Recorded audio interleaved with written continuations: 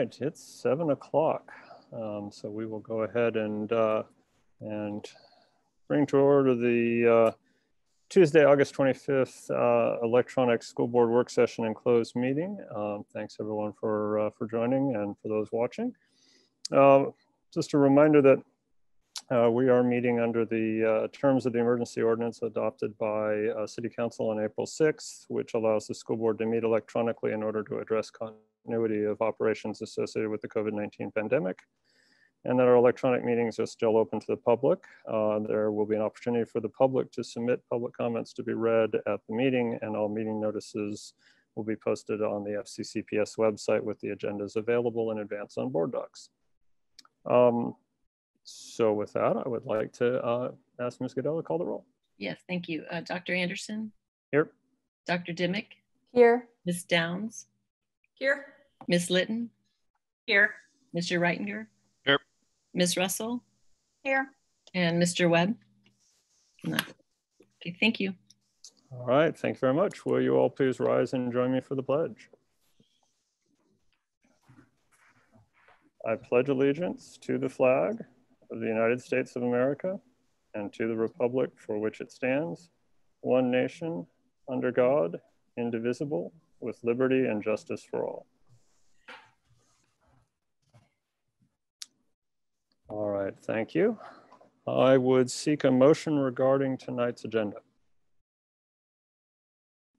I move that we adopt the agenda as presented. Thank you, Ms. Russell. Is there a second? Second. Thank you, Ms. Litton. Ms. Goodell. Yes. Dr. Anderson? Yes. Dr. Dimick? Yes. Ms. Downs? Yes. Ms. Litton? Yes. Mr. Reitinger? Yes. Ms. Russell? Yes. And no, Mr. Webb. Okay, thank you. Thank you very much. As we begin tonight's meeting, before we get to public comment, I just want to take a brief moment to note that Betty Blystone, who's a former school board chair and city council member, passed away on Saturday, August 8th. And it just, she had such a long service career for the community that I wanted just to note. She served as on the school board for 12 years, including the chair for 3 years, and as president of the Virginia School Board Association back in 1980, and served on the city council for 6 years, including a term as vice mayor and a term as mayor, and as a 50-year member of the League of Women Voters and a past president of the League of Women Voters here in Falls Church. So just want to acknowledge that that Betty passed, and just say that our condolences go out to her family and those who knew her. So so thank you. At this point, Ms. Goodell, public comment. I think we're moving on to 2.01.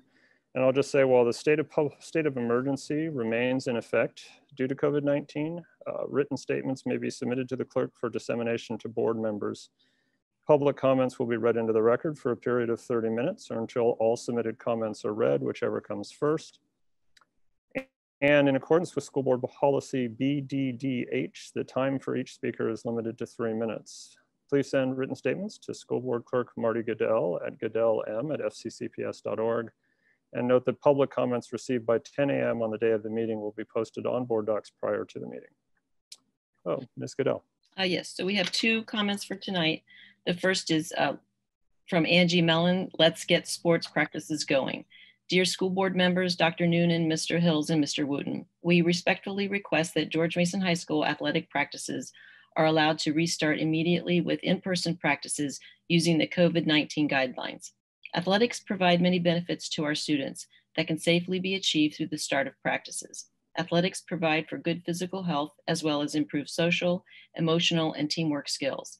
Kids learn to communicate, goal set, problem solve, and how to follow rules. Many of the comorbidities that cause serious COVID-19 complications, obesity, heart disease, and diabetes, can be attributed to a non-active lifestyle. Thus, athletics can help to prevent these comorbidities from developing in our students, especially since they will be on the screen for many more hours a day and less active during the school day, i.e. no changing classes, walking home after school, going to the bus stop, or competing in sports. Many of our students have been put in an inequitable situation because we haven't begun sport practices. Many schools in our district started practicing in June. Additionally, most club travel teams in our area, i.e. Fairfax County and Arlington County, have started practices, scrimmages, and even tournaments in sports, including high-risk sports like lacrosse and soccer. Kids that either cannot afford to participate on those club travel teams or students that don't have an equivalent club team in their sport suffer. Also, many private high schools are planning a fall season in low-risk sports, i.e. tennis, golf, and cross country in the Northern Virginia area. Our family is currently affected by the fact that there are no youth high school cross-country teams to join locally, and students cannot compete in fall invitationals without being officially attached to a club or a high school. We request that FCCPS allow our cross-country coaches to sign up runners who want to compete, knowing the parents would cover all the costs, liabilities, and logistics. High school kids across the country are currently competing and getting times for recruiters, while our students are forced to sit and watch since they cannot sign up for the invitationals on their own. This has taken a huge emotional toll on the rising junior and seniors who want to run in college and have worked so hard but cannot compete in official events, i.e. chipped milestone events. We understand VHSL currently restricts competition, but FCCPS can allow practices to occur. FCCPS should not add restrictions to our student athletes any more than VHSL does once competitions resume in December. We are confident that parents will help make the logistics, i.e. transportation, etc., of sports competitions work once they are allowed to move forward, and believe that many parents would sign a legal waiver for COVID-19 if that is a stumbling block, as that is what many of the club travel teams are currently doing. FCCPS is a unique small school system and should be able to be nimble and creative, unlike our huge neighbors, Fairfax County Public Schools, Arlington Public Schools, and Loudoun County Public Schools. Thanks for your consideration, and let's get our kids back on the practicing field ASAP. That's 3 minutes. Okay, thank you. The next comment was from the Athletic Boosters Board to the school board. First off, we are very excited that the new school year is finally upon us. We know how hard the superintendent and his staff, our school board, and our wonderful teachers have been working to get ready for the new year. We are writing to you to applaud the return of athletics at George Mason High School. We believe that the return of athletics plays an integral role in a successful start of the new school year for our student athletes, allowing our Mason teams to work on fitness and conditioning, individual skill work, and ultimately to hold team practices pursuant to the safety guidelines issued by VHSL is crucial to addressing the social, emotional needs of our students. There is simply no substitute for the camaraderie of being with coaches and teammates. In addition, having consistent practices schedules with physical activity among teammates can help ease the anxiety that many of our children face during these uncertain times. As most of you are probably aware, travel sports teams throughout the area are already practicing and in some cases competing.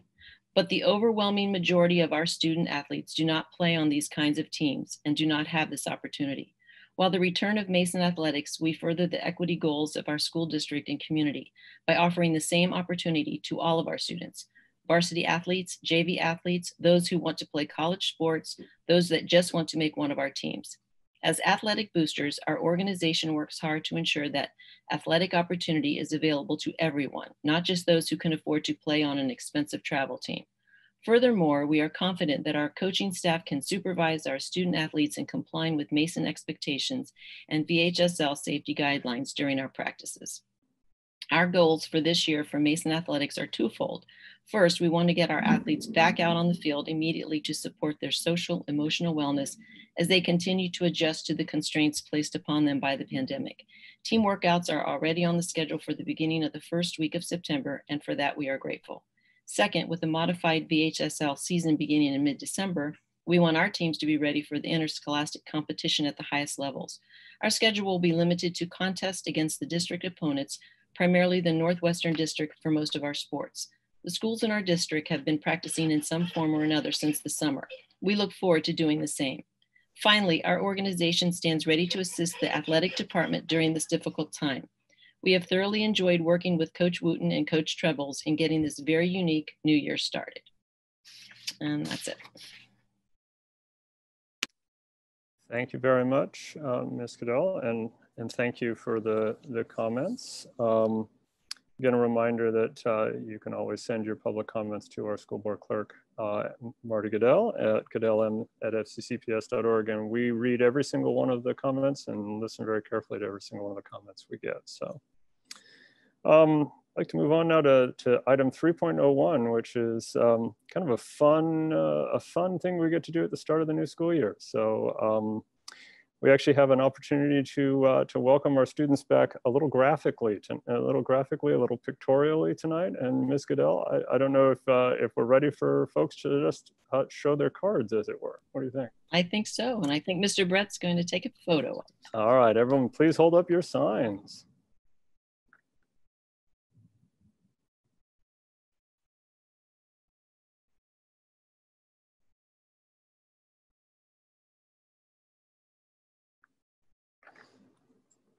Thank you, Mr. Brett, for taking the picture. And I should give credit to the artist. Credit due to the artist. This is done by my kid, Sign Anderson, and I'm nowhere near the artist that they are. So anyway. And mine by Betsy. Okay, all right. All right, well, thank you. And thank you, Mr. Brett, for taking the photo for us. And Ms. Goodell, that goes to VSBA for their sort of larger campaign, but also I am assuming we will see it very shortly out on our social media feeds as well. So thank you. Very good.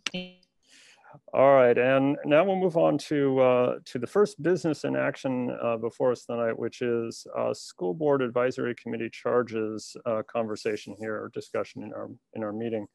A little bit of context on this one, of course, is we have several advisory committees that are there to help the board and the division understand the needs of our community a little better, give us advice on how we can do the business of the division better. And in particular, give the board advice on questions that, that we think we need to get advice on and that we want to have understanding of. Several of us have had different roles on those advisory committees over the years. And certainly we're all liaisons to at least one or two of them. This year, the thought was that we should take a little time at the beginning of the new school year to give some thought to what questions we on the board would particularly like input from our advisory committees about. Certainly there are things that they do every year, and that's what their charters are for. And certainly there are things that the committees themselves are interested in carrying forward, but also questions that we would like to see addressed and get input on. So we put this on the agenda for a work session discussion so that we can have a conversation about what those questions might look like, what sorts of topics we're interested in, with the idea that if we come to an agreement on a set, then at our meeting on the 8th of September, we'd be poised to take an action and actually put those forward in some final form out to the individual committees to go forward. And Dr. Noonan has worked with staff, worked with all of the staff liaisons for each of the committees to come up with a few beginning charges for a discussion point that are tied to our triennial plan, to our 3 goals, and to, well, responding to the global pandemic. So at this point, I don't know, Dr. Noonan, would you like to carry it forward from there? Sure, thank you, Chair Anderson. Good evening, everybody. It's really great to see all of you. I would just sort of carry on what Dr. Anderson was saying to one, say that this in no way is meant to curtail any of the work that any of the board committees have done in the past. I just happen to have, I personally have had experience with board committees where they were given charges at the beginning of the year to really look at, to think through, that really would then help advise ultimately the school board on whether it's policy, whether it's budgetary, decision-making, and the like. And I think currently, at least best I can tell, is that our advisory committees do amazing work, and and you all meet with them on a very routine basis, and you come back and you share the information with the rest of the school board about what the advisory committee has been talking about. But I'm not sure that always it's as cohesive, perhaps, as it could be with respect to our school board goals. And so tonight, what I thought I would do is share with you just some of the current thinking that some of the staff liaisons brought forward.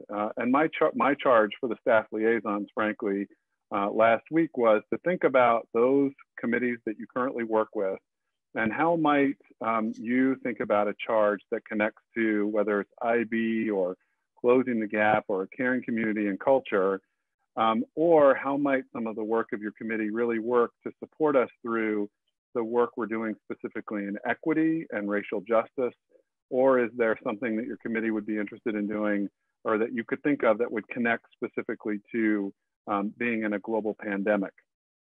So those liaisons from the staff, and some of them are on here tonight. For example, Rebecca Sharp is the liaison to the Special Ed Advisory Committee, went back and worked with their teams and kind of thought about what a charge might be. And I'd like to just share with you what their thinking was, not in a lot of detail, but just sort of as a high level idea, because at the end of the day, these are obviously your charges as school board members. You get to ask what you want to ask of these committees or not ask of these committees.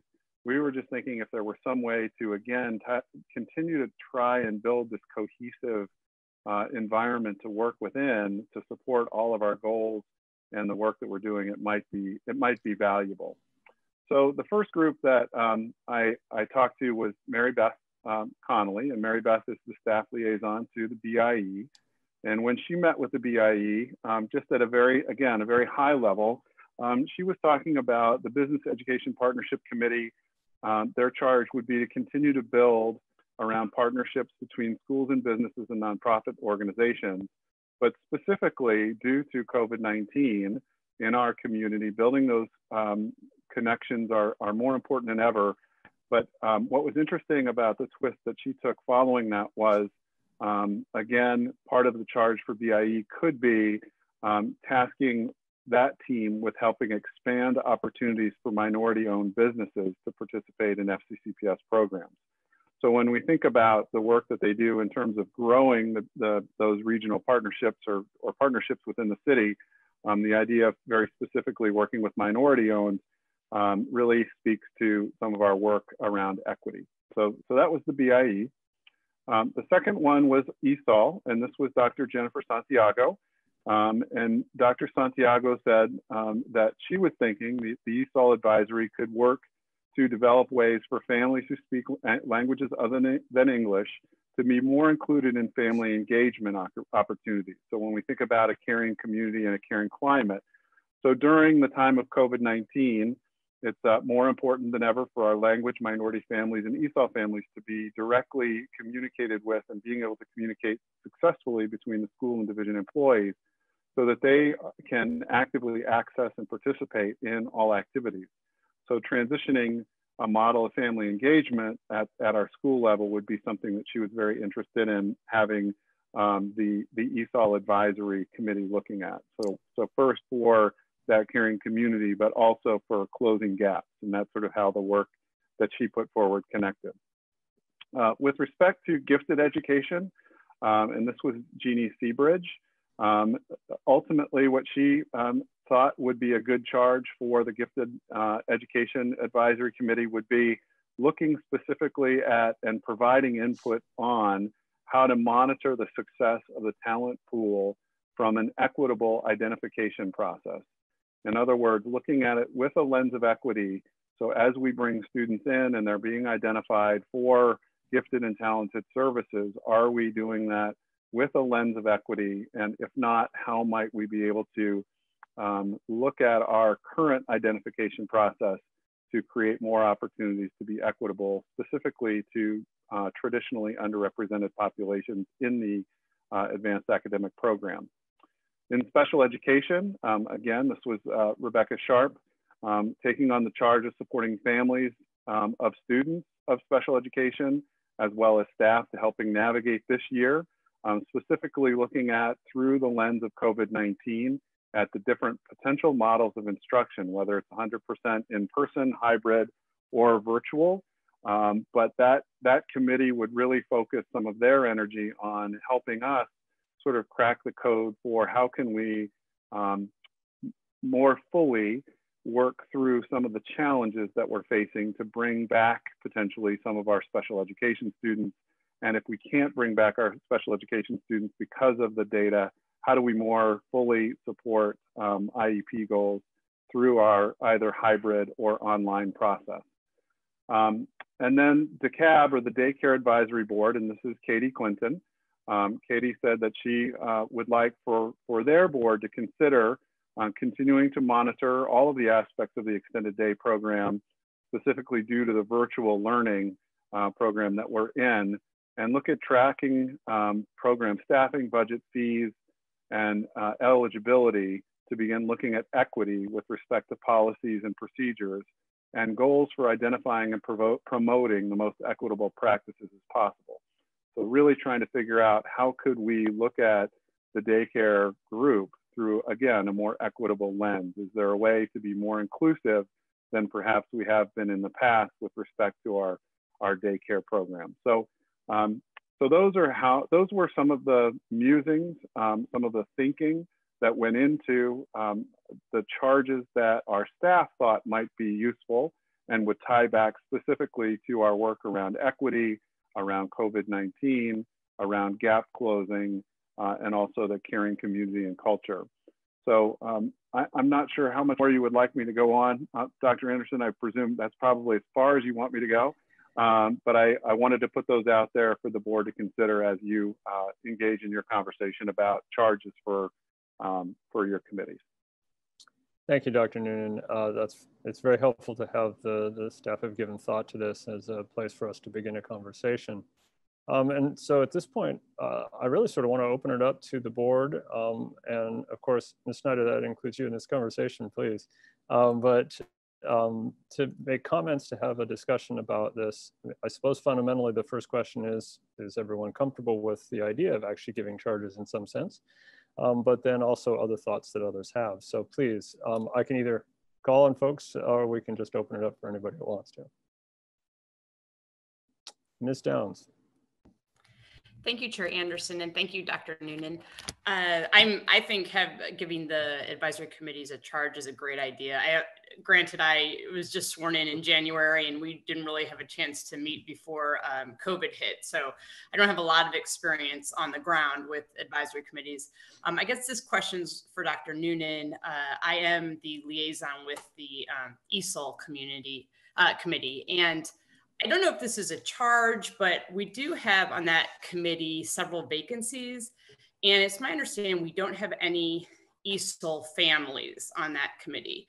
And so, I had a brief discussion with Dr. Santiago and understood that we also, the student rep over the years has not been an ESOL student, a language learning student. So I didn't know if that could maybe be part of the charges, really working to recruit as many ESOL families or parents as we can to be on that committee, as well as having a student who is an English language learner student rep on that committee. So I didn't know if that's necessarily a charge, but I just thought it was an interesting point to bring up. So I think that's a great point. I don't know that it's necessarily a charge from the perspective of these advisories exist to advise you. But I think what we could do is talk with Jen, and I know that William has already been talking to her as part of the Equity DLT, the division leadership team as well, to really crack sort of that nut, if you will. One of the really beautiful outgrowths of the Family Resource Center a couple of years ago was that we now have sort of a Family Resource Center Advisory Board, which is a sole and separate committee not of the board, but just that takes care of the FRC. And the families that are part of that FRC have kids in our schools. And there was one young person in particular who is very interested in talking about his experience in ESOL, and perhaps we could actually go to that young person and see if he'd be interested. But we definitely can do some recruiting. Thank you. Thank you, Ms. Downs. Other comments and thoughts? Dr. Dimick. So I'm also new to the school board, but I like the idea of a charge. There would be some, it seems that what the staff came up with, there are sort of unifying themes in there because they're the themes of our sort of mission and plan, and having the committees work in a unified way could be helpful to us. I guess only one concern I have is if people joined these committees with the idea that I'm going to be engaged in this and I'm going to work on this and we're excited to do these things, like if they already have things that they sort of joined that committee to do, but I don't know if that's actually the case. But I like the idea of a charge.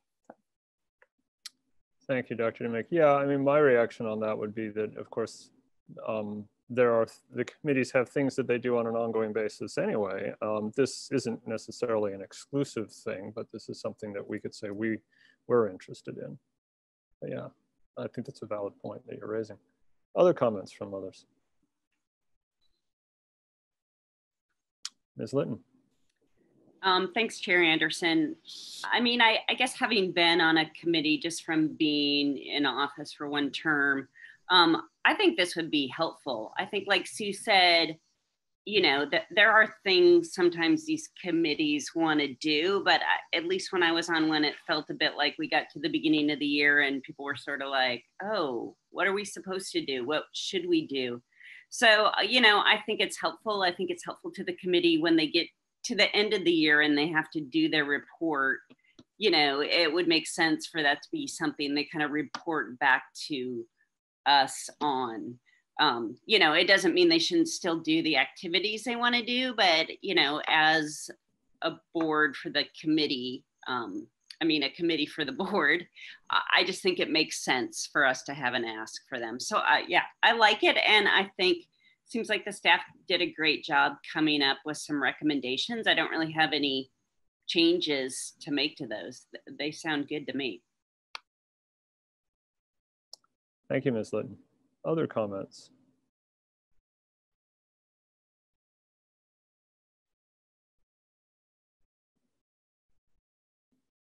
In the absence of a hand, I can say one of the other things, building, I think, Ms. Litton, on what you were just talking about, one of the things I found as a board member coming in, knowing what the questions that the rest of the board really wanted the committee to work on was something that would have helped me at the very beginning of my time on as a liaison on one of the members, one of the committees. And it took me a while to realize that I didn't really have a good sense of that. And so that would be helpful, I think, to have it as it starts. Ms. Snyder. Yeah, I would agree with what Chair Anderson said. I served as the student representative to the Gifted and Talented Committee a couple of years ago, and I would say that having the charges would probably be really helpful, especially right now, as we have such clear goals for the year with regard to equity and remote learning. And I think that just having these clear charges set out for the advisory committees would really help them to best advise the board. Thank you, Ms. Snyder. Ms. Russell. Yeah, so I just wanted to, I guess, tag on to what Ms. Snyder and Ms. Linton said, that I think that having the charges would be extremely helpful to the advisory committees, because I think it would also help unify the board and the committees in terms of, I guess, mission and vision. And obviously, Dr. Noonan and staff have put a lot of thought into, you know, our 3 pillars, I guess, and the focus of the schools. And so I think that the advisory committee should track to that. Obviously, you know, expanding on it if need be. But I think that, you know, it's something that I guess the charge should be kind of pushed down to the advisory committees, and the advisory committees are then pushing back up the feedback and the work based on, you know, again, the mission and vision that we have as a division. Thank you, Ms. Russell. Any other comments? So far, I'm hearing general support for the idea and not any major suggestions for changes from the initial staff work, but still open for other comments. Mr. Reitinger. So I also support the notion of there being a charge. I would not suggest that it should be, you know, exclusive. I think there needs to be an opportunity for the advisory committees to, in a distributed way, come up with ideas that are perhaps outside of what we have considered. But I think charges in my terms on the board are helpful to advisory committees. I don't know if you wanted to engage in a line in, line out set of edits on the charges themselves. I certainly have at least one comment, and if I spend a little bit more time reviewing them, I might have more. Is it the chair's plan to approve the charges tonight or at the next meeting? At the next meeting, not tonight. Then perhaps I could suggest we follow a process where we suggest comments, if any, and comments to the chair and present a revised draft to the board at the next meeting. I'm happy with that. If folks want, Dr. Noonan's got his hand up. I appreciate that. Thanks very much. I think we want to get the charges right. So what you saw tonight is kind of a draft, and one of them is particularly long. So if it would be useful, maybe we could clean them up a little bit before and resend them back out. And then you all as a board could send your comments based on a more cleaned up draft, if that's okay. Mr. Reitinger. So I certainly think that's fine. Since you're going to be doing that, Dr. Noonan, I'll offer one suggestion, which is I was paying particular attention to the Health and Wellness Advisory Committee charge, since that is my new assignment. And one of the things I noticed is I think the charge could go a little bit farther. It talks about informing the community about health and wellness issues due to COVID-19. But I think the committee should be looking specifically at changes to school programs and policies, particularly around additional stress on students. I think we know that both staff and students are going to be undergoing significantly higher levels of stress this year. Perhaps, and we could ask Ms. Snyder about this, for the seniors who are getting ready to go off to college and not really knowing what all of this means. I'd also suggest that there are some things about the educational environment now that need to be considered. In particular, all of the education is taking place at a distance, which gives staff less opportunity to observe challenges. And I worry in particular about things like cyberbullying, because that may be something that would occur outside the purview of staff, where you would have more of a chance to observe the analogs of that if there was a physical environment. So that is something I think the Health and Wellness Advisory Committee should consider and advise the board on, and whether there need to be any changes in policy based on those sorts of issues. Thank you. Thank you, Mr. Reitinger. I was taking notes as well. And Ms. Downs, I think I saw your hand at one point really quickly. Okay, just wanted to make sure. Other comments? I see Ms. Snyder, go ahead. Yes, to Mr. Reitinger's point, I think student stress is definitely increasing. Right now, it's the start of school, so we're doing the slow rollout, and I think everyone isn't too stressed just because we're still getting used to it. But as the year does go on, I think it would be helpful for the Health and Wellness Committee to really dig into ways to kind of alleviate student stress and to provide them with more opportunities to, I don't know, promote wellness and just really take care of themselves. Because of course, our priority is to learn right now, but we also have to stay healthy for just the rest of our lives. Yeah. Thank you, Ms. Snyder. Ms. Russell. So I guess not to saddle the Health and Wellness Committee with too big of a charge, but I guess I'm just thinking to some of the letters that we heard during public comment, specifically Ms. Mellon's letter about the importance of, I guess, physical activity and, you know, the situation that we find ourselves in, sitting in front of the computer, I guess we meaning the students, for an extended period of time, and they're not walking between classes and to school. And so I think that it would be wonderful if the Health and Wellness Committee could also, I guess, under the COVID umbrella, promote some sort of physical fitness, physical activity, just making sure that kids are getting outside or at least doing something active, since there's just so much sitting in front of screens now. So that would be wonderful if we could add that on there. Could end up being a big charge, but we will certainly work with Dr. Sayle-Meyer and figure out how to navigate this. So thanks. Thank you. Are there other comments from anyone?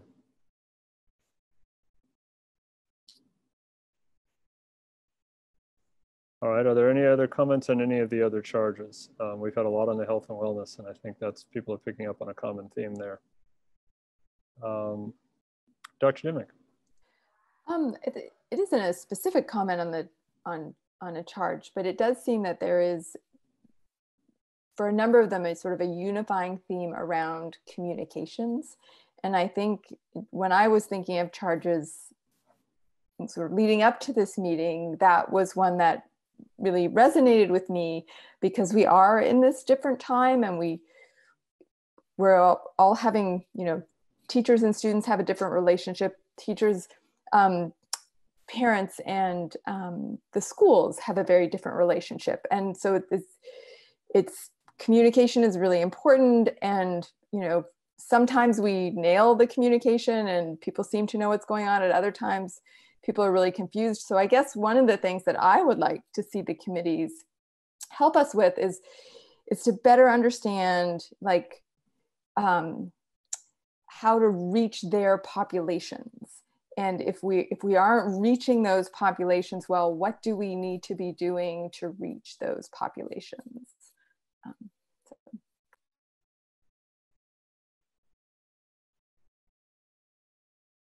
Yeah, I was just scribbling down a note, more, in some sense, how to communicate, lean a bit on the committees to give us advice on how better to communicate the issue the committee is the issues the committee are working on, to what's their space, to the groups that have a strong interest in that. Is that a sort of not just that, but also to how do we make sure we are reaching are we effectively reaching the ESOL community? Are we effectively reaching the special ed community with our communications? It seems to me the advantage of these committees for us is that it's a place where we can get feedback from members of our community. Granted, these are maybe our more engaged members of our community, but if we're missing in our communication with this group, that would signal that we're missing with our communications more broadly. And I do think that, you know, for better or worse, parents are taking more ownership of education these days, and some want more information, some want maybe less information, but it would be good to know, you know, to sort of rethink these partnerships a bit, because it isn't the old model where the kid got on the bus and off to school they went. So it's a different kind of partnership.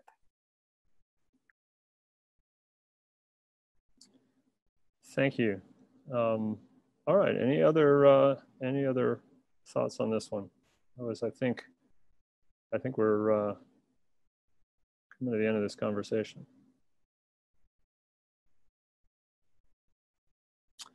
All right, so not seeing any. So then, Dr. Noonan, I think if the staff liaisons can give a little bit of refinement to the draft, and then the board would like to take that back up, and if everything is in order, I think would be taking action on September 8th at our next meeting.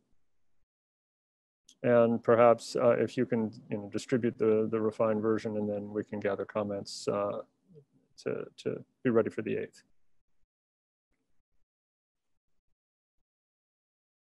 Okay. Thank you very much, everyone. We'll now move on to our next business and action item for tonight, which is going back to our very colorful signs, and welcome back, a first day of school report and how things are going the first now 2 days of school. So, Dr. Noonan. Yeah. Thank you, Chair Anderson. You know, I almost feel like I should just ask Elizabeth, like, how did it go, Ms. Snyder? Did you have a great day today and yesterday? Maybe you could lead us off. I thought that things went really smoothly. Just kind of starting off slow yesterday at the middle school and the high school, everyone just had their first 2 classes. And so we got used to using the technology again. We really emphasized how we're all going to be participating actively in learning this year, which I think is something that's shifted a little bit from last year, because of course we were involved, but now there's just so much more synchronous learning. So the past couple of days have been going really well. students who I've talked to have really enjoyed it, and they've found it to be really helpful to hear from their teachers what the expectations are and really outlining what they're going to be doing this year. So I think we're off to a great start. Well, thank you for letting me put you on the spot this evening. So, Ms. Michael, if you can allow me to share my screen, I'm going to go ahead and share a presentation that we did put together. And I want to thank John particularly for his help in pulling some of this data and some of these pieces of information along with Marty together. But I'll just begin with, I always get nervous at the beginning of school. I think I've told you this before, but the night before school starts, I inevitably can't sleep much past 4 o'clock in the morning. And although this year was different and a different opening and a different way of doing some of the work that we're doing, the same thing happened. At 4 o'clock, my eyes were open and I was ready to go and up and at 'em. And I'm sure that many of our teachers and our students felt the same way. Simply because as different as it is, it still marks the beginning of something new, something exciting, and in many ways, something to look forward to. So this year, as many of you know, that was part of our convocation earlier in the week of teachers returning, we have selected this year that the time is always right to do what is right from Dr. Martin Luther King Jr. as our slogan that we're sort of working from as we move forward. And we believe that that really allows us, I think, to dig in around our goals, around our work around equity, our work around racial justice, and our work just generally around the three big pieces of our goals that we're working on. So anyway, I wanted just to start with that and let you know that I also on the first day had a chance to go into Schoology, and I had my 7 classes right there in my courses for the day, and went through and had an opportunity to sit in with a number of different classes. And I started with the Miss Skelly's class in the Starfish at JTP. And that was really a lot of fun to start my day at the preschool. If you ever need a smile, you always go to the preschool first because they will just make you smile and laugh every single time. And from there, I had a chance to see Miss Stillwagoner's class over at Mount Daniel, her 2nd grade class. And they were doing a lot of really great stuff. Got a chance to go see Josh Singer over at the high school, and he was teaching his TOK course, and that was really a lot of fun. And then I had a chance to go see Sarah Mim over at Thomas Jefferson. Anyway, got into multiple classes on that first day of school, and it was really heartening to see the kids' faces and just to see them smiling and sort of reconnecting with each other. So what we've put in the presentation this evening are a couple of things.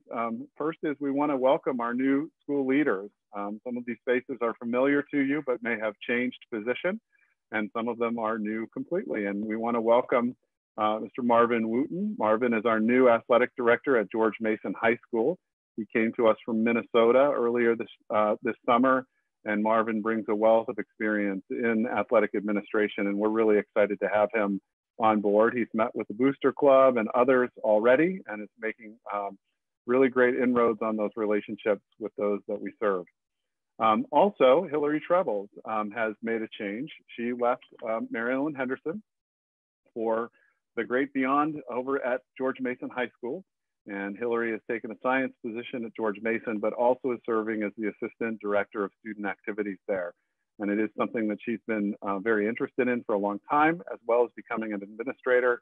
And this really, I think, gives her a great opportunity to begin to learn more about the administrative ranks as she moves ahead. We also want to welcome Sarah Snyder. Sarah is coming to us from Arlington County Public Schools, where she was the Director of School Counseling for the entire county in Arlington, but she wanted to move back to the City of Falls Church. Many of you know she's a Falls Church City product, came from George Mason High School, went through Mary Ellen Henderson in our schools, and is very excited to be back at George Mason as the Director of Counseling there. And then Mr. Peter Laub. Peter has left the classroom to become an assistant principal at George Mason, another George Mason graduate coming home to continue his really great career here in the City of Falls Church. And we're excited to welcome Peter to his new position. We also have some new leaders at Mary Ellen Henderson that I want to introduce you and the community to that you may not know. First is Adam White. Adam White was in charge of the Lighthouse program, which is our program for students who have some special needs. And he moved into an assistant principal role over at Henderson this year. And we welcome Brittany Allen Shaw. Brittany Allen Shaw was a special education teacher, and she is an aspiring administrator and has her endorsement in administration. And so to help her along her way, to get her started in those administrative ranks, we moved her into a position where she's going to be the special education administrator, and she's already doing a tremendous job for us at Henderson. Some of you might know Darius Coulibaly. Darius came to Henderson from Thomas Jefferson. You would know him when you see him because he's 7 feet tall. And it's hard to miss. But Darius is moving over to be the new Lighthouse leader at Henderson, and we're excited to give him that opportunity because Darius also is an aspiring administrator, and this is another sort of leadership opportunity for him as he leaves the classroom to go into to take on a leadership role. And then Dr. Rory Dippold, a face that everybody knows, but in a different position. Dr. Dippold has decided to move from his assistant principal position into the IBMYP coordinator position at Henderson, which is a complete gift to the City of Falls Church because Rory will help us through with our reauthorization visits and the like as he takes on the challenges of the IBMYP curriculum at both the middle school, and we'll be transitioning between the middle and the high school with MYP. And we're really excited about Rory taking that on. We have some new teachers we want to welcome. I won't go through and name them all, but some of you have probably gotten a chance to meet some of them along the way, but really want to thank our team again, led by William Bates, for doing such a great new teacher orientation. But here is a picture of some of our new hires, and we're excited to welcome them. And then the first day of school, here's our guy himself, Mr. Bates, delivering welcome back swag bags to our new teachers that you just saw on the very first day of school. Here he is, standing in front of a picture of Mary Ellen Henderson herself, with his mask on and his gloves on, and taking off to get those bags to folks. And we want to thank him for doing that. JTP, here are some pictures. One of the things you'll see in these pictures is that many of our teachers are teaching their classes from their classrooms at the school site. In fact, about half of the teachers at Jessie Thackeray are teaching from their classrooms, and they're really enjoying it because they have a chance to be around their materials and their supplies.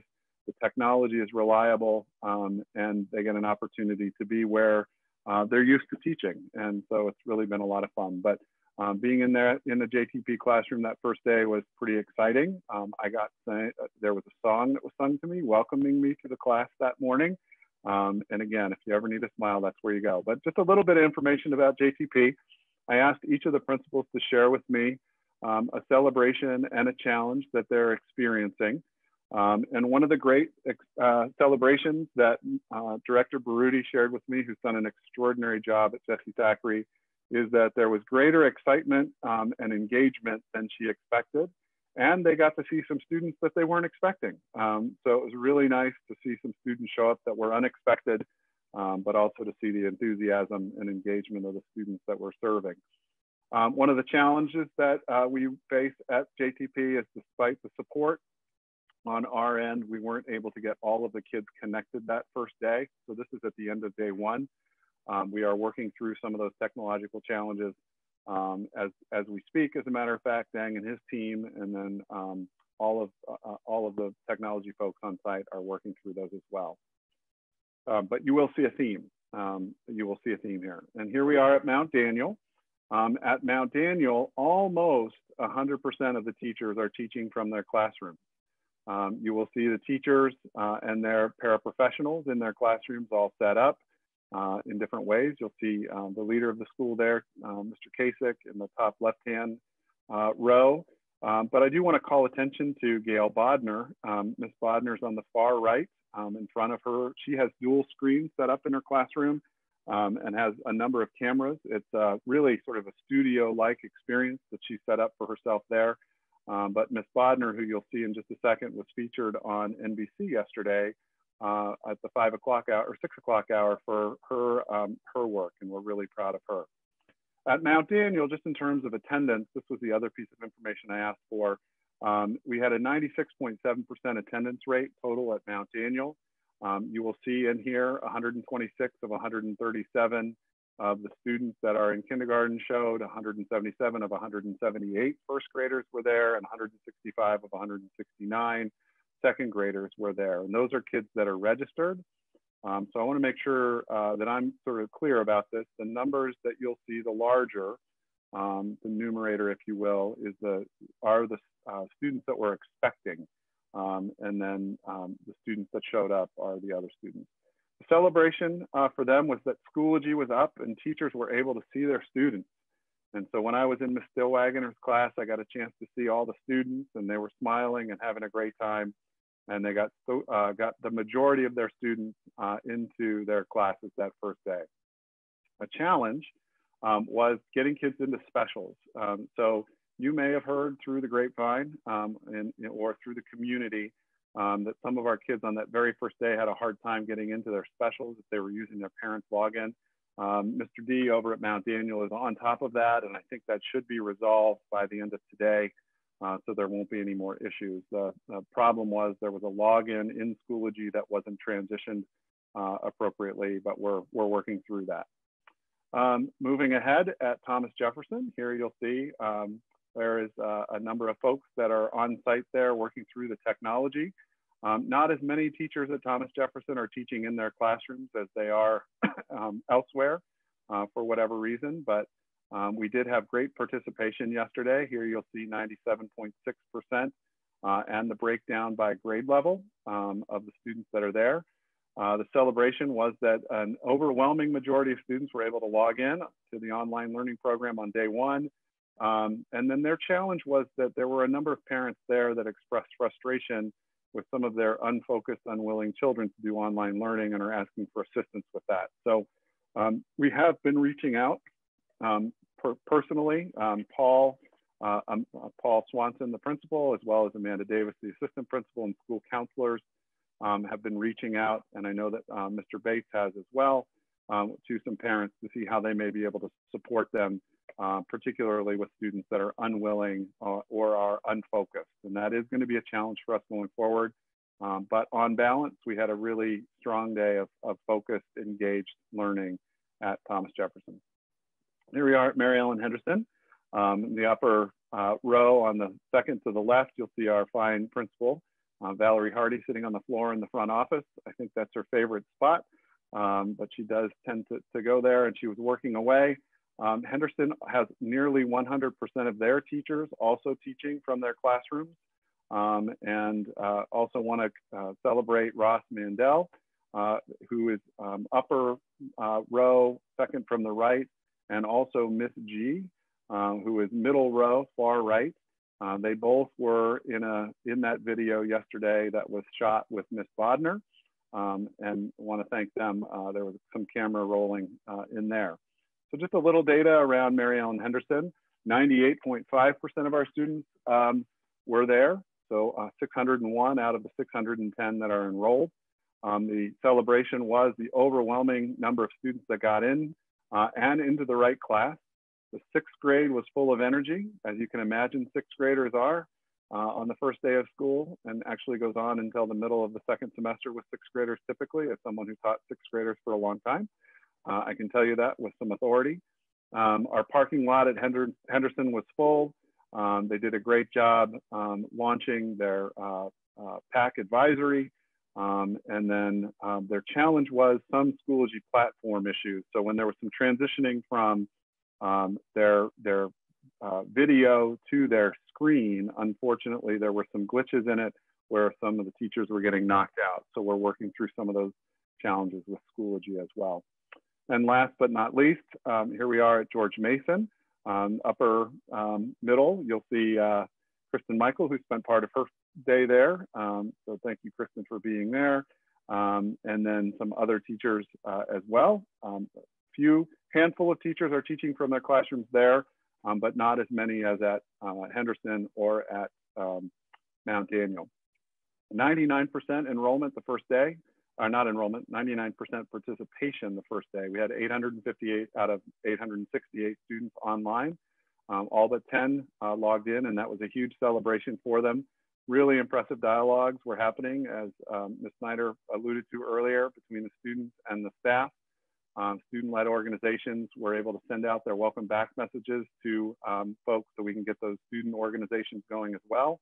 And then the challenge here was also making sure that Schoology rosters get updated. So for example, there was a little glitch where there were some shared classes between middle and high school where the high school didn't add in the middle school students. So we're working through that as well. Here is Ms. Bodner herself. This was a really great little video that was put together by NBC4 yesterday. They came out, they called us midday and said, hey, you guys are underway. Would you let us come in and do a story? And thanks to John Brett and his guidance, we were able to show them around. And Gail was on there along with, as I said, Ross Mandel and Miss G, and then also Josh Singer. And today, Josh Singer was on again because ABC News came in and did a quick feature. And this clip will be in the morning announcements tomorrow. So rather than play it now, this is, I believe, the 6 o'clock showing of the piece itself on ABC. But Josh will be featured tomorrow in the morning announcements. By the way, it was Mr. Singer's class that I sat in on at George Mason the first day for his TOK class. And he is using the big whiteboard. He has a podium in front of him that's on wheels, so he can manipulate his technology to move to the whiteboard. He's also using our new streaming technology. And so he is trying out the AVer cameras for us. So when the time is right, if we are able to move into a hybrid, we should be able to do some streaming at home as well. But Josh will be a really great, Mr. Singer will be a really great helper in helping us think through how that might work. Oops, I did it anyway, John. I'm gonna stop that there. Let me go back to the presentation. So let me show you some projections and enrollments and some variances. This is good information for you to have at your fingertips. And I do think it's right now, it's a little bit unnerving to me as I look at these numbers, because we have lost, compared to projection, 143 students across the system. Sometimes projections come in, sometimes projections don't, but this is clearly an anomaly. And we've been tracking the number of students that have been leaving for homeschool or private school options and the like. So you'll see here at the far right column, sorry, not the total far right column, but the third from the right where it says variance with projection, you'll see where the losses are. And not surprisingly, some of the largest losses are at kindergarten. So some parents are keeping their rising kindergartners either home or keeping them in their preschools where they perhaps can do a kindergarten program. And then we're seeing a rather significant loss at that transition point to George Mason as well. And so some students are opting to go different places. One last place that we are worried about some of the numbers is at Jessie Thackeray. Currently, we're serving 51 students when we normally serve 71, and we projected 71. So 20 students currently are not being served at Jessie Thackeray. So we're anticipating that a number of those parents decided to keep their students home rather than use our online services. So we're hopeful to reconnect with those families as soon as we're able to come back in some way. And the other thing for the good of the board and for the community is that we are working with the Virginia Department of Education, who is working with the state legislature to see if there is some way that school systems across the Commonwealth can be held harmless in their average daily membership from the year prior, so that they are not losing the funds associated with the students that would normally have been there. I worry about it a bit but I want everyone to know I believe what we've put together is a high quality product, given the circumstances that we're in. So if people are leaving, my hope is that it's not because of the product that we're putting out there, but instead because of personal decisions and family decisions. And I understand what a challenging time this is for our families. So we wanted to go back and show you what George Mason High School looked on the opening day last year. Because, oh, by the way, we also are building a new high school during this pandemic process and opening online schools. But this was George Mason last year. They had just completed digging the hole, and we're starting to put the structure up. And here we are the first day of school this year. And what a difference a year makes. We are at close-in phase for the most part at the high school. They are continuing to do work on the inside with drywall and paint has gone in a number of the rooms already, at least the first coat.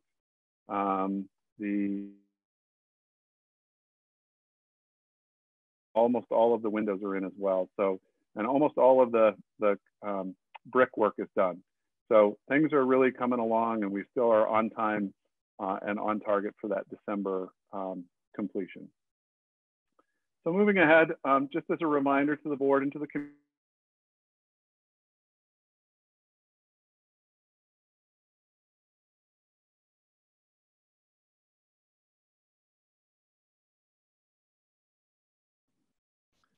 I believe, Dr. Noonan, it appears you're frozen, at least on my screen.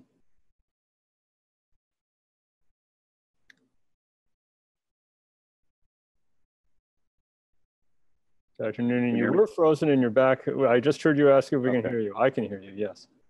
All right. You know what I'm gonna do is I'm gonna cut my video off for a minute. Perhaps that will help with some of the bandwidth issues we might be experiencing. But you're moving, Mr. Anderson, so I assume you can hear me. Yes, I can hear you. Thank you. Okay. All right. So we continue to pay attention to the big three of IB, caring culture, and closing gaps. We want to be the premier international baccalaureate school division, not only in the country, but in the world. And when you look at the work that we do across the division to incorporate the approaches to learning, approaches to teaching, and the learner profile, I don't think that there's anybody better than we are with respect to IB. And it permeates everything we do. And so we want to continue with that. We want to continue to work on this caring culture. And I talked about it at our convocation and the importance of ecosystemic resilience and how we as an organization are resilient, not as individuals. And one of the ways that we as an organization are resilient is through high quality care for each other, not just in our schools, but with our families and with our community as well. And then lastly, closing gaps. And this is where we get to looking at tailoring instruction by name and by need in the moment when kids need it the most. But it also gives us an opportunity to think about it through a lens of equity and making sure that we're providing students what they need when they need it. Because for us to really provide that equitable approach to students, it's not a one-size-fits-all model. And so we are working very hard with our division leadership team to make sure that we look at our instructional programming, our curriculum, and everything else through the lens of equity. And of course, surrounding all of this is operational efficiency, best practices for teaching and learning, and the like. And then lastly, I would just end where I began, and that is that the time is always right to do what is right. And so it leads us down a path to think about what does the rest of the year look like. And we will continue to make decisions and judgments based on the best information we have so that we can continue to do the right thing at the right time for the right reasons and truly live out the time being always right to do what is right. So with that, Chair Anderson, I will stop. That's our back to school report. Happy to take any questions that you might have or the board might have. Thank you very much, Dr. Noonan. I will just take chair's privilege to congratulate you and the entire team at SCCPS on a stellar start to a year. And I think I saw a quote from somebody that everybody's a first-year teacher this year. And it all came off very well by all accounts at this point. So I want congratulations, and I want to open it up for questions from the members. So thank you for that, Chair Anderson. It's really nice to hear. And I know that it wasn't perfect for every single family and every single kid, but by and large, it went really well. And I have to say, there were no late buses. There were no long lunch lines this year. Anyway, very different experience for sure. Yeah, no doubt. All right, questions from anyone? Or comments? Ms. Downs, I see you've gone off mute. Thank you, Chair Anderson. Thank you, Dr. Noonan. And I think, most of us on the school board have kids that we've been living it, real time, and just want to thank you and your team and the teachers. I guess I just wanted to ask, in terms of the teachers, if you're seeing, how are they doing? Do they, I think I mentioned to you briefly before the call started, I know my two younger ones, their teachers both have their own kids at home, and so I know that it's a heavy lift, especially with teachers' own family obligations. So I just didn't know if you're seeing any themes or if there's any support that teachers need, anything that, I don't know, we can do. Just keep that in mind, because I know it's probably a little bit stressful right now for them. Yeah, I appreciate that. And I know that our teachers do too. I think we're trying to pay very close attention to our teachers to make sure that they're doing okay. I will say that the teachers that have come into the building and are working in their classrooms are very excited to, one, see each other and have sort of a connection, albeit far away from each other, appropriately social distanced and with a mask. And two, the excitement and the enthusiasm for seeing the kids. We as educators live for these days. This is what we've dedicated our lives to. So when we have a chance to be with kids and other educators, it's sort of, that's where we get our juice. And so I know a lot of people are really excited about it. I will say one thing that wasn't in the presentation, but I do want to give credit where credit is due, and that goes to Kristen Michael and also to Katie Clinton. Yesterday, we did open our daycare for our staff and to Rebecca Sharp as well. And by opening our daycare for staff, although there are some concerns about staff having kids, we saw about almost 20 kids yesterday of teachers that took us up on our daycare program. And that really freed our teachers up to be able to work with our families and our students here in the City of Falls Church. And it really is a benefit that I think is the right thing to do. And I think that our teachers really appreciate that. Thank you. Thank you, Ms. Downs. Other comments or questions? Dr. Dimick? From my household, it was a great start to the school year, and I heard positive things from neighbors. It seemed to, at least in my little part of Falls Church, go off without a hitch, and it was great. And the kids seemed excited to be back to school, though I did hear from parents on the challenges of waking their kids up to actually go to school after that nice summer break. I just had a couple of questions. If the world does not go the way we want and we end up being in online school for a longer period of time, and I don't know if it's possible, but I did have a comment from one neighbor who has one child in the elementary school and one child in the middle school. The lunch hours are off. And so it's, she's working from home. It's easy for her to say to the office, this at lunch hour, I can't be on any phone calls. But when the lunch hour is then a lunch 2-hour period, it just does make it more challenging for the parents who are trying to supervise school from home. I don't know what's possible on that, but if things look like, if it looks like we're going to be in this for a long time, maybe that could be looked at. And then the That's other great feedback. I appreciate that. Thank you. Oh, thanks. The other question I had is about class sizes. I'm much less familiar with this at the middle school and the high school. Do we have optimal class sizes for the middle school and the high school? One of the classes that my son is in, that a number of his friends are in, is a really large class. And I sort of was wondering, gosh, even if that was in the building, would they all fit in the same room? And so I was wondering if we had, like, are there, I know we have class sizes for younger grades. Sure. We do staff, we do staff at a number at the middle and high school. And I'll just share with you that this is and I'm not telling you anything you don't already know, but this is a traditional issue right at the beginning of the year. It's balancing some classes. For example, we have an honors geometry class that is super huge. And we are working to resolve that this week so that we can relieve the pressure that one of our Jen Jason is under in her class. So we are taking them one at a time and bringing those numbers down as best we can. We staff the classes at 24-1 at the secondary level. Our neighbors next door, for example, staff at 29-1. So it is an advantage that we have comparatively to others in the surrounding jurisdictions because we do have more teachers per capita than other schools. Because we staff at 24-1 doesn't necessarily mean that we have 24 kids and no more in classes. But what we do look at is, on balance, do teachers typically have 24 or less as an average? So you may have a class of 17 kids, but you might also have a class with 26. But we try to keep them as low as possible and under 24 whenever possible. Are there things that you can do this late in the year? My impression is that this teacher has one class of 36 and one class of 31, which seems like maybe a heavier load for the teacher as well as just a large class to manage online. Yeah, that's too big. And there are things that we can do. Typically, there are not single sections of things.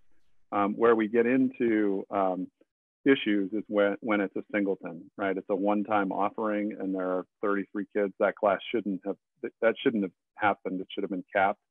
But in the case where you might have 31 in a 7th grade English course, there are other 7th grade English courses that are taught throughout the day. So there is some balancing again that's going to go on. So we're trying to work through each of those independently, but it's not too late. And I know William Bates, Mr. Bates, our CAO, has been working closely, for example, with Mr. Hills and with Ms. Hardy to try to resolve some secondary issues even as late as about 6 o'clock this afternoon. Thank you. Thank you, Dr. Dimick. Ms. Downs. Thank you, Chair Anderson. I want to piggyback on Dr. Dimick's comment about the lunches. I was actually going to bring that up as well. So for TJ and for Mount Daniel, they have a 1 o'clock lunch and they start at 9. So that's a 4-hour period. And it's tough for the little guys and little girls for 4 hours. I mean, they're not, there's wiggle breaks or whatever they call it, little different breaks, and they're going in and out to different things. But generally, they're on the screen from 9 to 1, and that's also a later time for lunch than they're used to. Usually, generally, they have lunch when they would be in person earlier than that. So just from the Downs household, I'm feeding them at noon because they're starving. And then, after lunch, then it's only 2 hours. And then it's, so it seems a little bit, 4 hours and then 2 hours after lunch. I mean, if there was a way to have everyone eat lunch, I would propose moving the Mount Daniel TJ lunch to 12. So that it's 3 hours lunch, 3 hours. So that's just my 2 cents. The other thing I wanted to ask Dr. Noonan is just some clarification so I'm understanding the enrollment numbers. I know you had given us the number of 52 or so. And so I was wondering if you could, if you could explain, and I understand that the chart you showed tonight was variance off projections, but could you just go through that one more time for me so I'm understanding the 50 number you gave us versus the 143 number? Are you talking about the 51 number at Jesse Thackeray that I talked about? I don't know. You gave us, I think, in your Noonan's notes, a number that was like, I thought it was like 50, maybe students had pulled out to homeschool, maybe? Yeah, we have a certain number of kids that have pulled out for homeschool, and then there are others that we just don't know at this point where they are. So we're trying to reconcile that information now. So the number that was projected, that also, by the way, the projection doesn't mean that they were here and now they're not coming. That projection is looking at a number of different factors that comes from the University of Virginia, the Weldon Cooper Center. Right. And they are not guessing, but they're telling us how many they expect us to have. Right. And that was what we have. Budget was based on, right? Yes, and that's what the budget is based on. That's right. Right. So, okay. So we may, if we were to add back all the students that homeschooled, for example, we still might be off projection a little bit. But those kids that we would be off from the projection were kids that just never materialized, if you will. Okay. I was just, I had it in my mind that it was 52 kids or something based on that number in Noonan's notes. So I was surprised when I saw that 143. So that makes sense. So it's 55 homeschool kids this year versus 24 that we had homeschool last year. Gotcha. So what we're seeing is a spike in the homeschooling. I understand. Thank you. Thank you, Ms. Downs. Ms. Russell. Thank you, Chair Anderson. And thank you, Dr. Noonan, for that really thorough report. And it was great to see all those pictures and I guess hear the highlights and I guess the challenges. I thought it was a fantastic update. And thank you, Mr. Bates, for all the fantastic work that you have done getting our teachers ready into this point. I know it's been a huge effort for everyone on the team. And, just working, I guess, pretty much all of you and staff working throughout the summer to make this happen is just a huge undertaking and much appreciated by, I guess, our community and our families, and especially this board. I guess I had one comment and then just one small question.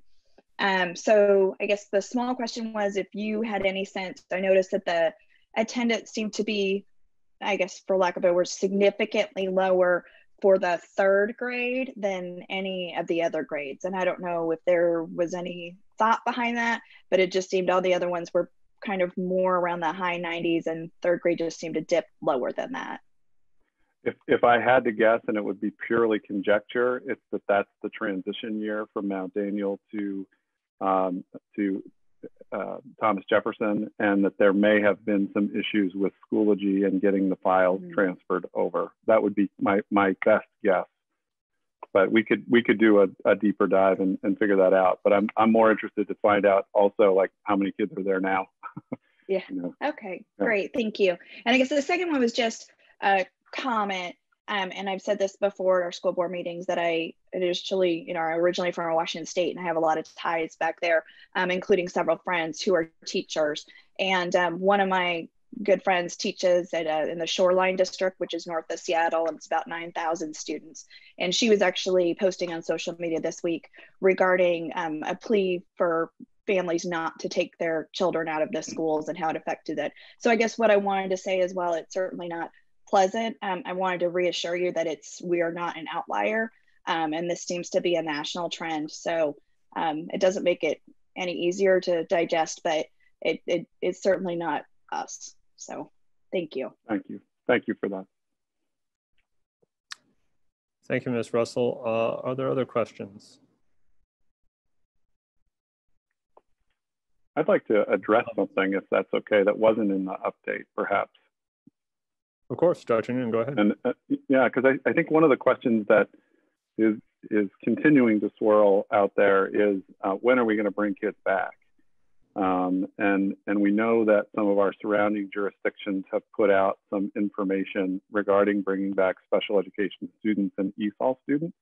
And I want the board to know that at our next regular meeting, we do plan to bring a draft set of metrics and measures for reopening for you all to look at, that we can kind of talk through, that are deeply rooted in three categories. One is the actual data of health we're looking at the Virginia Department of Health and their dashboard or their composite that they put together, which is an 8-factored composite, along with a couple of other local factors that we're looking at. The second part of that is operations. Can we operationally open? In other words, can we get our buildings clean? Do we have the right amount of PPE, et cetera? And then the last factor that we're paying attention to in terms of measures is instruction. Do we have the right number of teachers to open and the like? We've said all along that we want data and safety to drive decision making for us. And we really want to stand by that a lot. And I certainly don't want to say anything that in any way would be disparaging of my colleagues from surrounding jurisdictions, but I will tell you that their plans were put out prior to any development of metrics or measures, and without knowing what the Virginia Department of Health is currently reporting. And I'll share with the board tonight in the community, and that is that what the Virginia Department of Health is reporting right now is not positive. It is showing that last week we went from a low risk in the Northern Virginia region to a moderate risk. So the risk of COVID transmission actually is going up in our area. And part of that is due to, summer, people sort of not giving up, but becoming more lax in wearing masks, maybe a little bit more social gatherings, et cetera. But bottom line is right now the data is not going in a good direction. So as we think about our division as a whole and bringing back 2,700 kids, we need to really be thoughtful about what those metrics are and measures within those three categories. There are some areas where if we look at small numbers, for example, a small number of our high needs special education students or a small number of our ESOL students, where we may have some opportunities, but not right away. And I just want to say up front, one of the things that we want to do is be really careful, really thoughtful, and we want to try to continue to work with our local health department to partner around some of this work so that we can utilize strategies that give people a sense of safety beyond just PPE. So for example, we've been working with the health department to see if we might be able to do some rapid testing with our kids and with our families. And we are running up against some challenges, and the challenges, a lot of it are respective to the actual test, the rapid test itself. But what we do know is if you do multiple rapid tests, that the validity of those tests go up. So how might we be able to test more?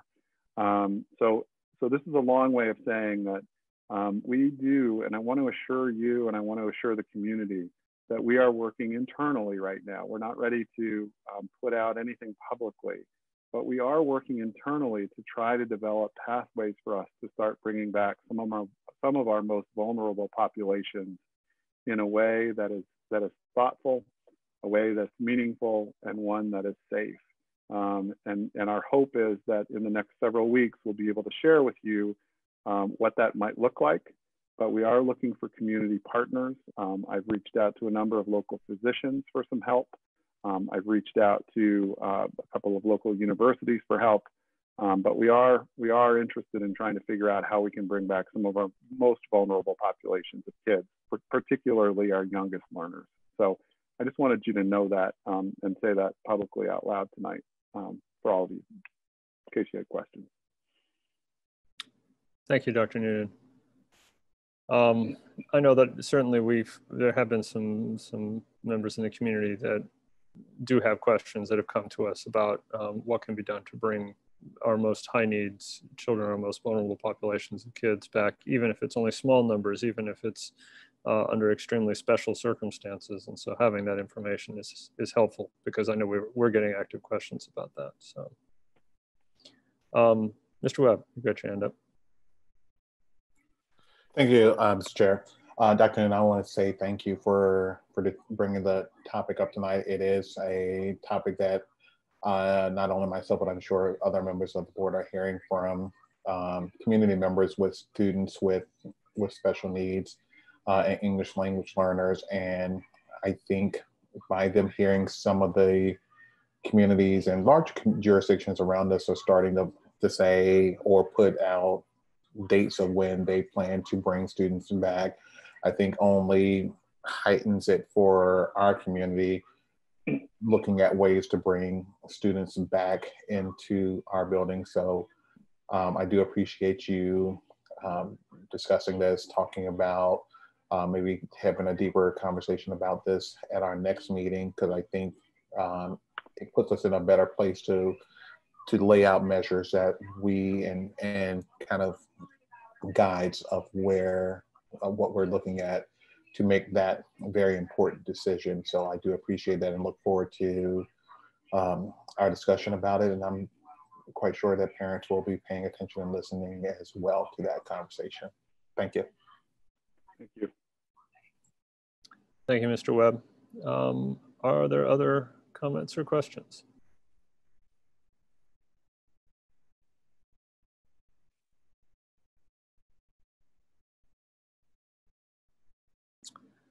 Not seeing any active right now. I'll go ahead and just ask a couple of my own. So, Dr. Noonan, on the reduction in enrollments relative to projection and what we actually know is happened with the significant increase in the homeschooling, the hold harmless on our funding from under our ADMs. My question is two things. One is, do we have an estimate at the current level of sort of what the change might be for upcoming years, FY22 and so on? The other one is this something that, I'll stop there because the next question is actually more towards the members. So I'm actually going to turn to Ms. Michael because she has off the top of her head more information about the sales tax information and then ultimately the ADM hold harmless. We may not exactly have those data, but Ms. Michael, can you share what you know about that? Yes, thank you. I'm going to go over the sales tax projection update as part of the monthly budget report, but the state has revised their forecast. And just for next year, this current year, we're looking at a projected decrease in sales tax of just under $350,000. And they're also projecting that same level of decrease the following year. So in that case, the sales tax loss is significant. When we think of state aid, one of the things is we're really hampered in the state in terms of revenue because we have an LCI of 0.8. But state aid is very important to us, and we get about $2,000 per student. Now that's based on our ADM, and we have to look at what the state projected for ADM as compared to what our projection was for next year. But it's really about $2,000 per student. So again, when you combine that loss in state aid, even if you think of 150 students times 2,000, you can see the loss between state aid and sales tax is really significant when you think of our funding overall. Thank you very much, Ms. Michael. That's and we'll hear more about it in the upcoming item. My question to the members is, this looks like to me perhaps an opportunity that we might want to think about how our legislative liaison could be in communication with folks as appropriate. I don't know what others think about that idea, but just something I put out there for us to think about. Having the appropriate conversations with our local legislators would be a helpful thing, I suspect.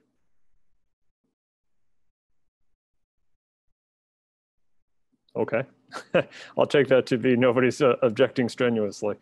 So then my other question, Dr. Noonan, on this one is, you're talking about some of the struggles with some of the, what was the comment? A little bit of difficulty with some of the kids at TJ that are having a little bit of more difficulty focusing, more difficulty engaging.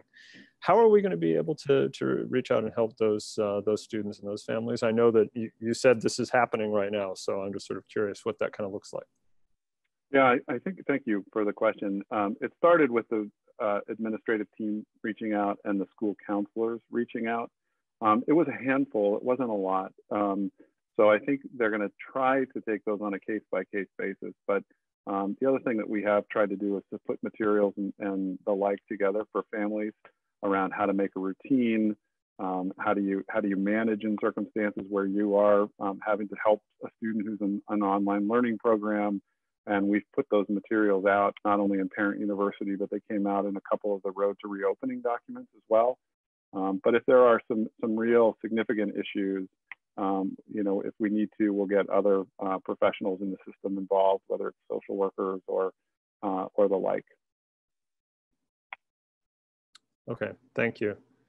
Other comments or questions? I have one more I want to ask, but I want to open it back up. Mr. Reitinger.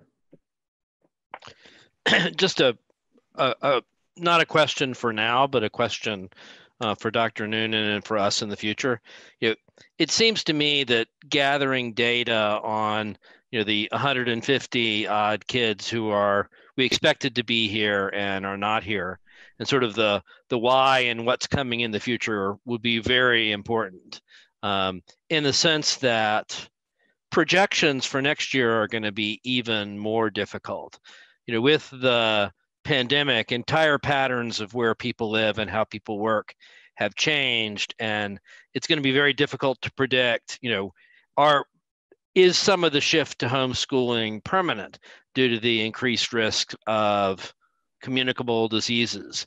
Are people with kids less likely to live in a city like Falls Church because now work from home and remote working is possible? So I think trying to gather some of those things, and it's not really something, we'll probably rely on a lot of folks who have more money to invest than we do, possibly including the city as well. But there are going to be a lot of big questions for us to consider going into the budget season next year and doing projections for how many students. And so I would just suggest that we need to make sure that we are collecting data in a fairly intense way now, to the extent we can do it, so that we can make those projections when it comes up.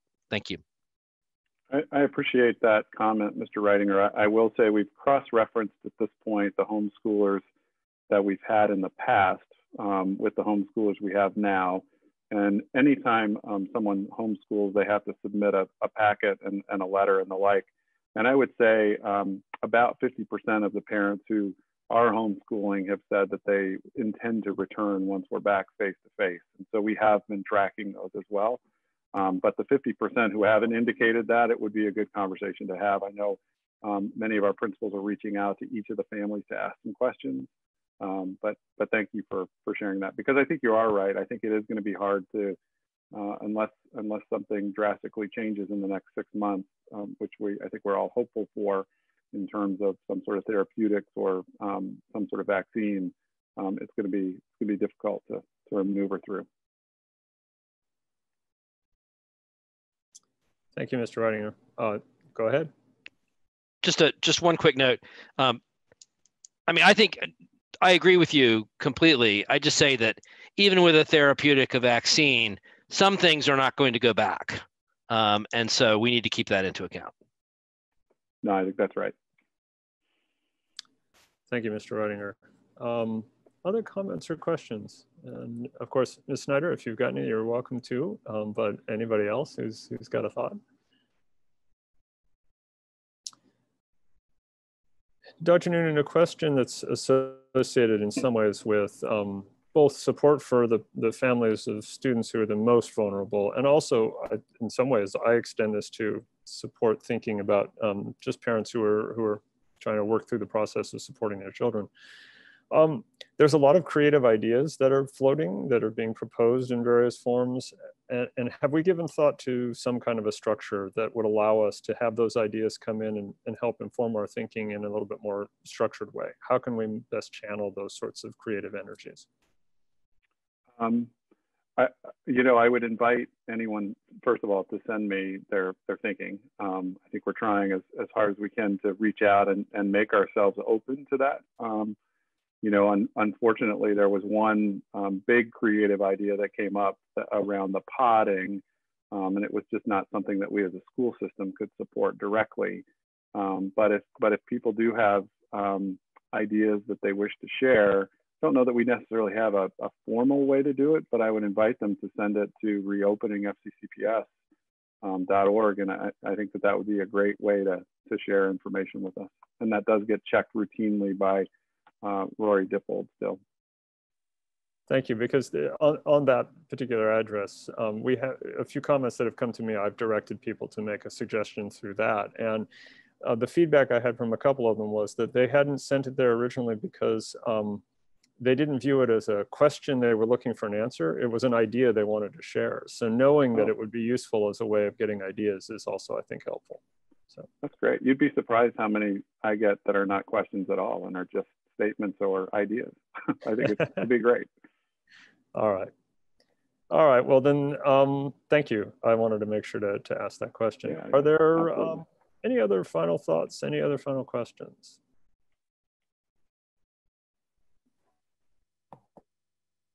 Ms. Downs, yes. Just a quick thanks to, I think echoing Ms. Russell's comments, a quick thanks to Mr. Bates. You know, again, I always bring up the boys, but having 4 boys in it was seamless. I mean, it just, kudos to you and the teachers and all the staff supporting everyone. It's just amazing, the heavy lift you all did this summer. So thank you very much. Yeah, Mr. Bates and his instructional team were quite amazing this year to get everybody trained up and ready to roll. So appropriately placed kudos. I think that's a good note on which to say thank you, Dr. Noonan, for the presentation. Thank you to Mr. Bates, you and the entire instructional team, but also all of Team FCCPS for bringing together what looks to have been a really good launch for 2020, 2021 under extraordinary circumstances. So thank you. And we'll go ahead and move on to the next topic on the agenda for tonight, which is our monthly budget monitoring report. And Dr. Noonan? I think we'll go ahead and I took that as a gesture to go to Ms. Michael. Sorry, you think by now I'd have it figured out. I'll turn it right over to Ms. Michael. Thank you so much this evening for the opportunity to present our monthly monitoring report. This is for June, so it's our fiscal year end for 2020. So the report tonight will be a little bit longer because I'm going to go over not only just the operating fund, but also the food service and the community services fund. So the data that we're sharing tonight for the operating fund is as of August 20th, and for the food service and the community services fund, the data was as of August 7th. And just a reminder to the board, all of this data is subject to the final audit. So these numbers could shift slightly before the general government finishes the final audit. This year, we're actually presenting this information to you a month earlier than in prior years. We had previously been doing it in September. And we also continue to work to enhance the data that we're providing tonight. But my ability to present this report tonight is really due to the tremendous work of Michelle Kopic, our budget and finance director, all of our school finance secretaries, the principals, directors, and our central office staff who really worked tirelessly this summer to complete the receiving, to process all the payments, and to ensure that we could get all of our purchase orders closed. This is truly a team FCCPS effort, and for that, I'm really grateful. So I'm going to start with the school operating fund. I'm showing the chart on page 1 on the screen. So overall, our revenue in our school operating fund this year totaled $51.8 million, and our expenditures totaled $50.3 million. So as a result of those combined, our school operating fund ended the year with our beginning balance increasing $1.6 million prior to our encumbrances. And encumbrances are orders that were placed, but either the goods had not yet been delivered or the bills hadn't been paid. So we need to take those into account. And once we do that, the available funding at the end of the year was $1.4 million. And I'd like to first talk through how did we get there, and then some recommendations for what we do with that funding. So I'm going to start at the revenue portion of the chart. When we look at our revenue of $51.8 million, that was $496,301 less than we had budgeted. So when we look at that by category, our other revenue was below budget by $236,000. That category included our school bus stop arm camera violation revenue, and that revenue for the year actually ended at $147,000 higher than we had budgeted. And that's because we were trending significantly above budget prior to COVID. And if you'll remember, last summer, we had added those stop arm cameras on all of our buses. So that helped generate revenue that exceeded our budget prior to the COVID shutdown. But that other revenue was offset by losses in other categories, most significantly being tuition and fees. So we didn't charge tuition revenue for JTP for our community peers for the fourth quarter. And then we also reduced fees that we charged, like student parking. And then we had reduced rental fees that are associated for groups that use some of our facilities. And you'll see a little of that in the operating fund and most of that in our community services fund. So on this chart, the use of our fund balance is shown as 0 because our expenditure savings exceeded our revenue. So we have no beginning balance usage shown there. In terms of our state revenue, our final state revenue came in $234,069 higher than we budgeted. So one of our bright points, sales tax, even after the impact of COVID, came in nearly $90,000 higher than budgeted. So while we saw a decrease from COVID, it was not nearly as steep as we had projected. So when you look at that loss, our greatest loss occurred in April when our sales tax revenue was 12.7% lower than what was budgeted. But that was really the only month with a serious decrease. Our sales tax in March was only 1.3 below the budget and May 2.4. And both of those were offset by our February sales, which were 7.5% higher. So just pre-COVID. And we saw a really big bump in our sales tax. So that's how overall it came in just about 90,000 higher than budgeted. That was offset a little bit by our state aid, which ended up being $40,000 lower than budgeted. And state aid, as Dr. Noonan indicated earlier, is based on our March 31st ADM. And our final ADM for this year that just ended, FY20, was 8 students lower than projected. But that was combined with some other state revenue adjustments to come up with that net decrease of $40,100. Also included in our state revenue was our state technology grant payments, and in FY20 we received 2. Those are both $154,000, and that was due to a late receipt of revenue from a request that we submitted at the end of 2019. So that's how overall our state aid came in $234,000 higher than we budgeted. The next line, federal revenue, shows that we were $43,000 below our budget, and that's primarily due to Title I funding that we had hoped to receive in FY20, but we should be receiving that in FY21. That reimbursement has already been submitted, but payment not yet received. Then our transfer from the general government, we had previously been projecting that it potentially could be reduced. But prior to us finishing this financial report, we had heard nothing from the general government about our transfer being reduced, and the full transfer had been posted. So we're very hopeful that that transfer will continue to be there and we won't see any decrease this current year. So when you combine all of those revenue categories together, that's how we show that decrease of $496,000. And remember, of that $450 is that unused beginning balance. So really a revenue loss of just about $50,000. When we look at the expenditure side of our operating fund, our expenditures totaled $50.3 million. And after we include that encumbrance for those orders that were placed, but the goods not yet received, our expenditures were $1.9 million lower than we budgeted, or 3.7% lower than budgeted. So when we think of our expenditures by category, our largest expenditure category is salaries, followed by benefits. So our salaries came in $345,000, or just 1% lower than budgeted. That's significantly less than that 3.1% variance we had in 18, and slightly lower than our variance of 1.1% in FY19. Then our benefits came in $270,000 under budget, or 2.3% lower than what we budgeted. And again, that is slightly less than the 2.4% variance we had in FY19. So just as a reminder for anyone listening, in FY20, in addition to using the methodology that we started in FY19 for projecting salaries and benefits, in FY20, we had included budgeted savings from lapse, from turnover. And then in FY21, this upcoming year, just as another point, we had increased our budget for turnover by an additional $290,000 for next year, so as compared to FY20. So when you look at then really kind of the larger portion of our savings, they're all from our logistics categories. All of these were impacted by the global pandemic. And when we closed school in March, we had said we had a hiring freeze and that we were only purchasing items that were absolutely essential, knowing that potentially we were facing revenue losses. So our expenditure freeze really did result in expenditure savings. So first, our contracted services were underspent by about $412,000, or 13.3%. That's primarily from savings in professional development, or about $134,000. We had savings in our maintenance contracts of $46,000. And then we also underspent in tuition that we pay to other school divisions and private schools. That was $245,000.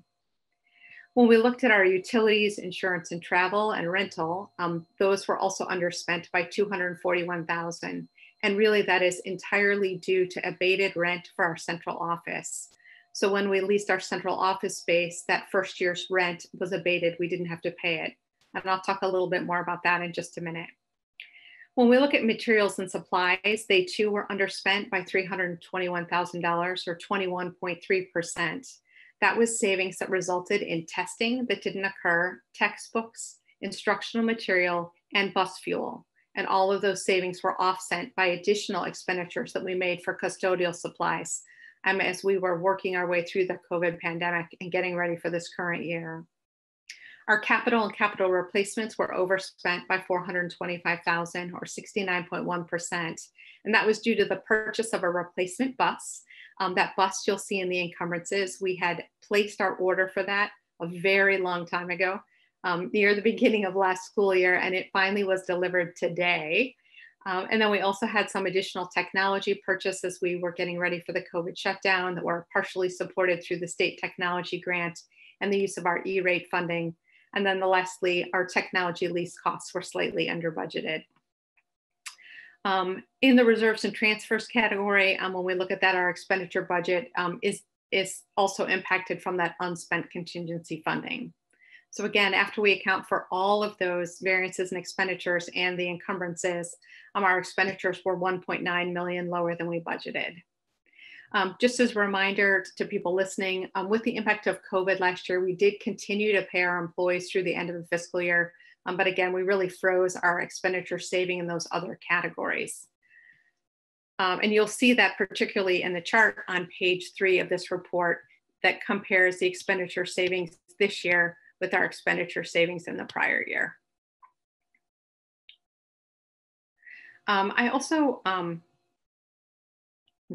it's hard to move 2 screens.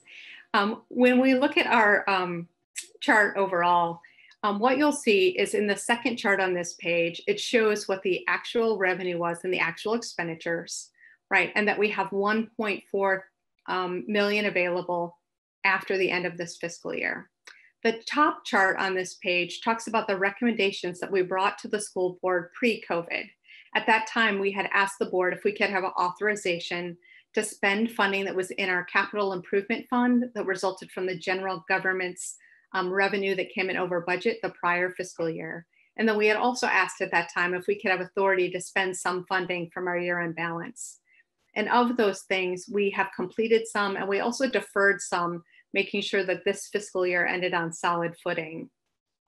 So I wanted to talk through our recommendations for year-end at 1.4 million that we would like to present tonight and then come back to the board for potential action in September. So the first thing on our chart, when you look at the second chart, following that 1.4 million available, is we would like to recommend that we make a transfer to the food service fund. I'm going to go over the food service fund's budget in just a moment. But when we look at the food service fund, they continue to provide meals for students and families in need all through the school shutdown. But during that time, as we continue to pay our employees, that fund posted a loss of $249,000. So we would like to recommend that the school board transfer funding to the food service fund to cover that loss from the school year that just ended. But we also need to recognize that they're also going to have a loss this next year as well because they won't have paid revenue. So that's a recommendation to allocate $500,000 of this funding towards food service. The second recommendation is our infrastructure investments that are the chart on the top. Those are the things that we brought to the school board pre-COVID, but we didn't move forward with all of them because we really wanted to ensure we were on that solid footing. To that chart, we've added 2 additional things that we would really like to do while schools are learning virtually. And one of those projects is we would like to switch to LED lighting in all of our schools. Over the summer, we completed Mary Ellen Henderson in advance of our connection to the new high school this winter. If you go in that school, the lights are bright, they're really great, and they're also saving us money on our utilities. And we would like to be able to spend $61,000 of our ending balance to allow us to convert all of our other schools' interiors to LED lighting while students are learning virtually. This is a great thing that we can have staff do that will make a lasting impact in terms of better lighting and reduced utility savings. Then the last thing on this chart is we had rent abatement savings of about $250,000 this year from our central office lease. In the event that we need to end our lease early for some reason, that abated rent would need to be returned to the landlord. So we would just like to set that funding aside separately from our ending balance until we're sure that we wouldn't need that for any reason. So when you look at all of those recommendations, it changes the funding available to add to our ending balance to this $524,198. And that is shown here on our fund balance chart at the very bottom of the screen. So those were already taken account into this calculation. So it shows that we would have added $524,000, and that brings our fund balance to $2,675,575. And that fund balance on this chart that you can see, it's higher than the years that we've included on this chart. It's really just a little bit higher than our fund balance was in 2014, but I elected to limit the number of years on each chart to make them fit on the page. When we think of that fund balance looking ahead to next year, we do know that we will be facing revenue challenges as were indicated earlier. We have that projected decrease in our sales tax funding as compared to our budget for this current FY21 of $350,000. And then we also really do need to plan for basic aid. So in the event that the state did not put that hold harmless provision in place, if our state aid is adjusted based on our average daily membership and our enrollment is down, we are going to see potentially another loss of anywhere from $133,000 to $300,000. So when we look at those two together, right, unless we have a more significant expenditure savings and we've adjusted for salary lapse, we would need to use that available ending balance to help us address those. So that balance, taking into account what we might spend, we feel making these recommendations in terms of these investments at this point in time is a prudent activity. So next I want to talk about the food service fund. Our food service fund, as a result of the combined revenue and expenditures, their ending balance decreased by $249,000. So revenue for food service totaled $669,000 for FY20, and that was $433,000 less than we had budgeted. And it was also $131,000 or 16.5% lower than the revenue in the previous year. So when we look at the variance in terms of the actual and budget for food service, it's really due to food sales, right? And food sales are paid sales, also impact the funding we receive from the National School Lunch Program, because we do receive a small reimbursement for every paid lunch sold as well. So in this report, I included a chart that looks at our cafeteria sales at every single school, and it compares the current year with the prior year. So when we closed our schools in March, that impacted all of our schools. Now, based on the number of days that we missed, you would assume that each school would see kind of a decrease in overall revenue of about 33%. But this chart really reflects not only the impact of COVID, but the impact of other activities that were happening pre-COVID. So for example, breakfast sales at Henderson were down, and we think in part it was due to how we routed students into the building during the day due to the construction. At George Mason, the number of lunch periods was reduced from 4 to 3, which made lunch lines longer, and students tell us that they don't like to wait in line. And as a result, they might bring food, and that's one of the great things we're looking forward to in the new high school scramble service, which we hope will address those lines. The rodeo Wednesdays at George Mason also impacted breakfast sales just based on the timing of when kids had their breaks. When we look at Thomas Jefferson as compared to the previous year, they had lost students in terms of enrollment, but also really looking at Revolution Foods, who provided food at Mount Daniel, had really impacted the sales when we didn't have the kitchen open at Mount Daniel due to the construction, and those kids have moved on to TJ. So as we think about food service, Richard and his team are really working hard in terms of opportunities for next year. We've joined the National School Lunch Program for our students at Henderson and Mason to help increase our federal revenue and make those students available for other benefits like EBT cards. And his team is also really working on proactive ways that we could even provide food to students who pay during this time. So he's actually already reached out to the PTA to get their input on ideas. When we think of expenditures in the food service fund, expenditures for the food service fund were $918,000. And that was $184,000 or 16.7% lower than what we had budgeted. And it was also $53,000 or 6.1% higher than the previous year. When we look at that, our salaries were up $30,000 or 7.5%, and benefits were up $20,000 or 15.3%. Our food services and supplies, though, were down $94,000 or 20.8%.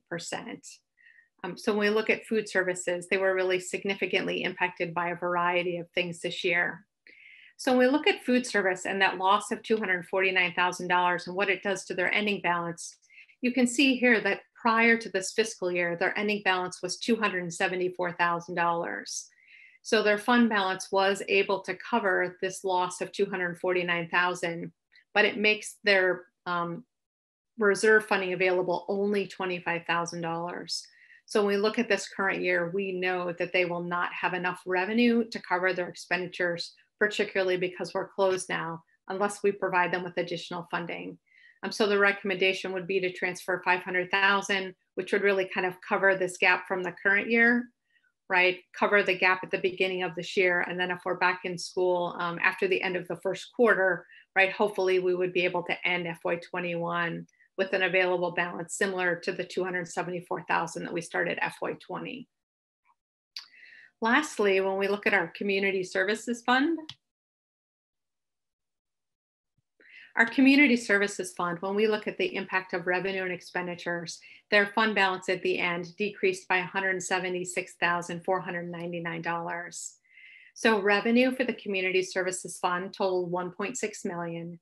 That was $818,000 or 33.8% less than we budgeted. And that was primarily due to fees for services being lower than what we budgeted for. So we included in this report a chart that shows those fees both for our daycare program and for our community use.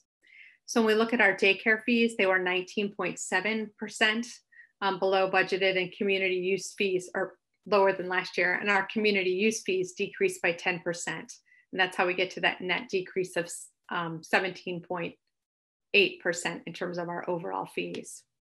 When we look at our expenditures for the Community Services Fund, our expenditures totaled 1.7 or 1.8 million. Of that, our salaries were 230,000 or 18.4% lower than budgeted, and our benefits were 10.8 lower than budgeted. When we look at our Community Services Fund, both the daycare program and community use are really dependent on revenue, and typically their staffing is based on the revenue that they receive. When we look at the impact of fund balance in this fund, their fund balance going into this fiscal year was after this fiscal year is 918,000. So this new chart on fund balance at the bottom of this fund shows in the top section the combined fund balance for the whole fund, and then we've broken it out by what the fund balance is for our daycare program as separate from community use. We know this is something that's really helpful to the Daycare Advisory Board, and we hope it's helpful to the school board as well. So when you look at the ending balance in this fund, our daycare program has an ending balance or available funding of $502,000, and our community used fund balance is $416,000. So kind of nearly half and half for that fund balance. So this fund was well able to weather the gap in revenue that occurred at the end of FY20. And they should also then be able to manage in this current fiscal year as well without additional support from the operating fund. So lastly, in this report, as always, we show a detailed chart that shows the budget and the actual revenue by each object and for every single fund. So thank you for the opportunity to present this very long report this evening. And again, thank you so much to all of the staff at FCCPS that really make this possible and keep our operations working smoothly. Thank you very much, Ms. Michael, for a very comprehensive, very clearly laid out report, and thank you to all of your team that helped you put this together. So I'd like to open this up for questions from board members at this point. And I'm going to have to scroll up and down on my set of windows to make sure I don't miss anybody.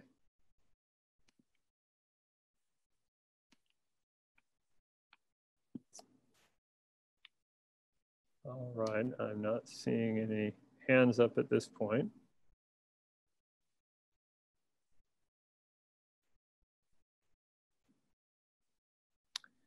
All right. I will simply say thank you. I asked a number of questions in email that you addressed as you were going through tonight as well. So I won't rehash them here, but the action that you are seeking for us coming up in September would be to the reallocation of some of those, the remaining funds out of that $1.4 million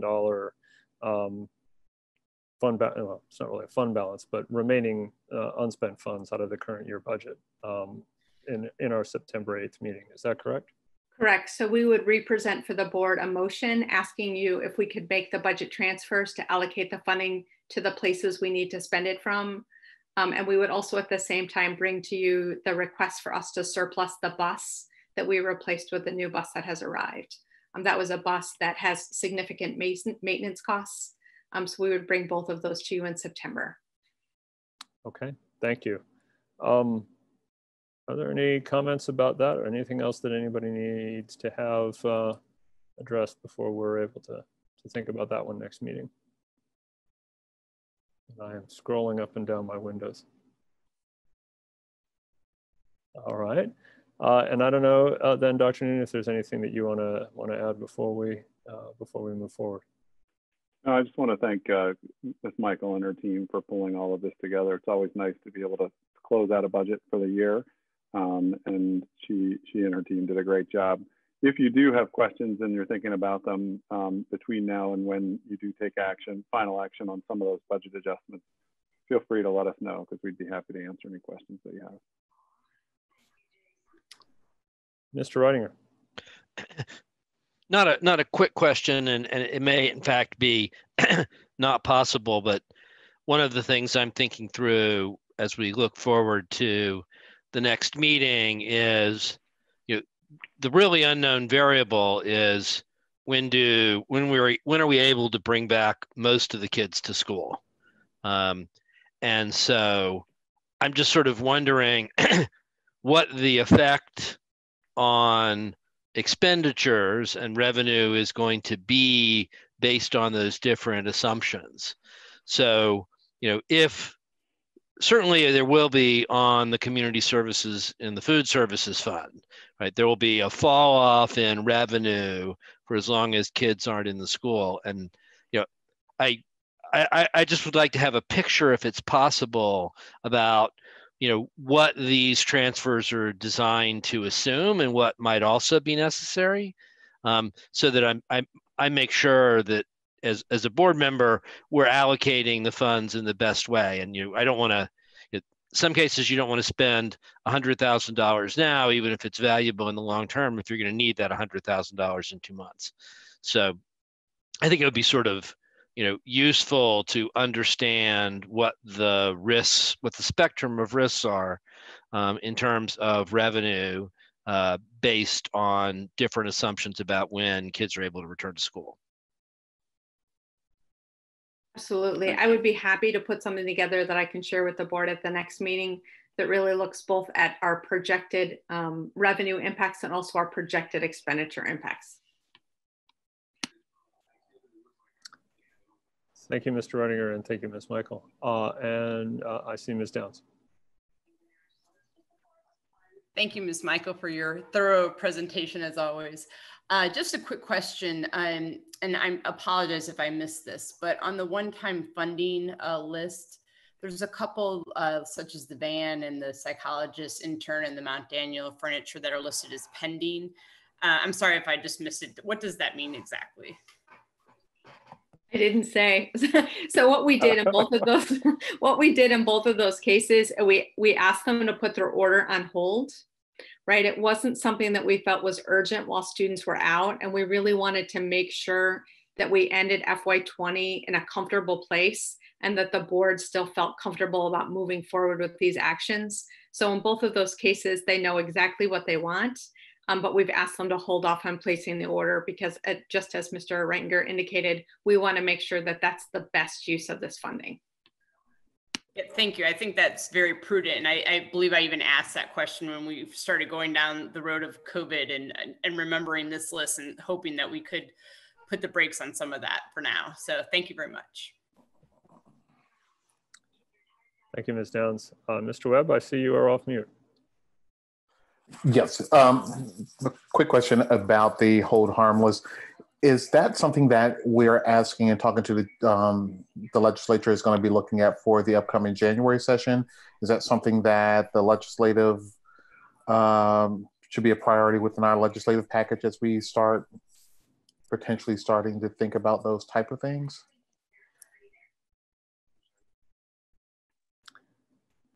So, Mr. Anderson, I don't know if you want to I was take a stab at that.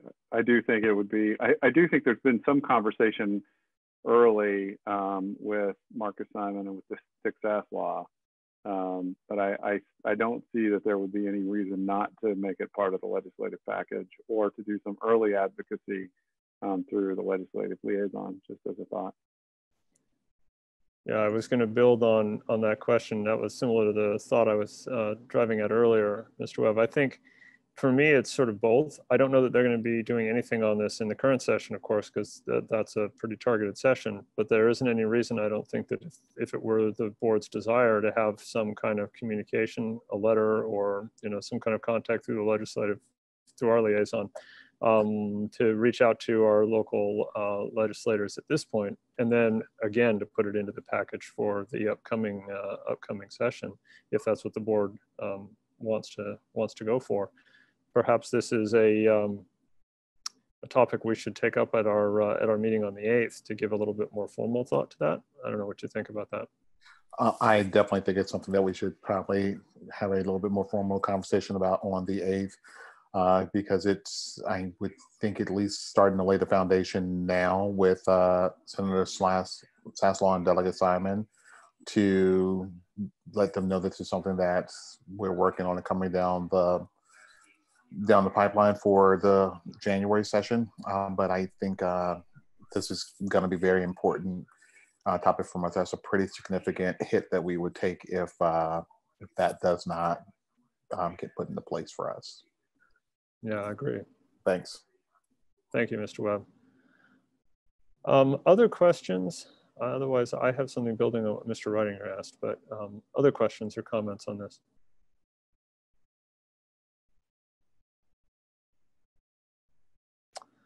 Not seeing any, I guess I'll ask, and it's not a question that has an immediate answer. It's not a question that is a short-term, this is a longer-term question for me.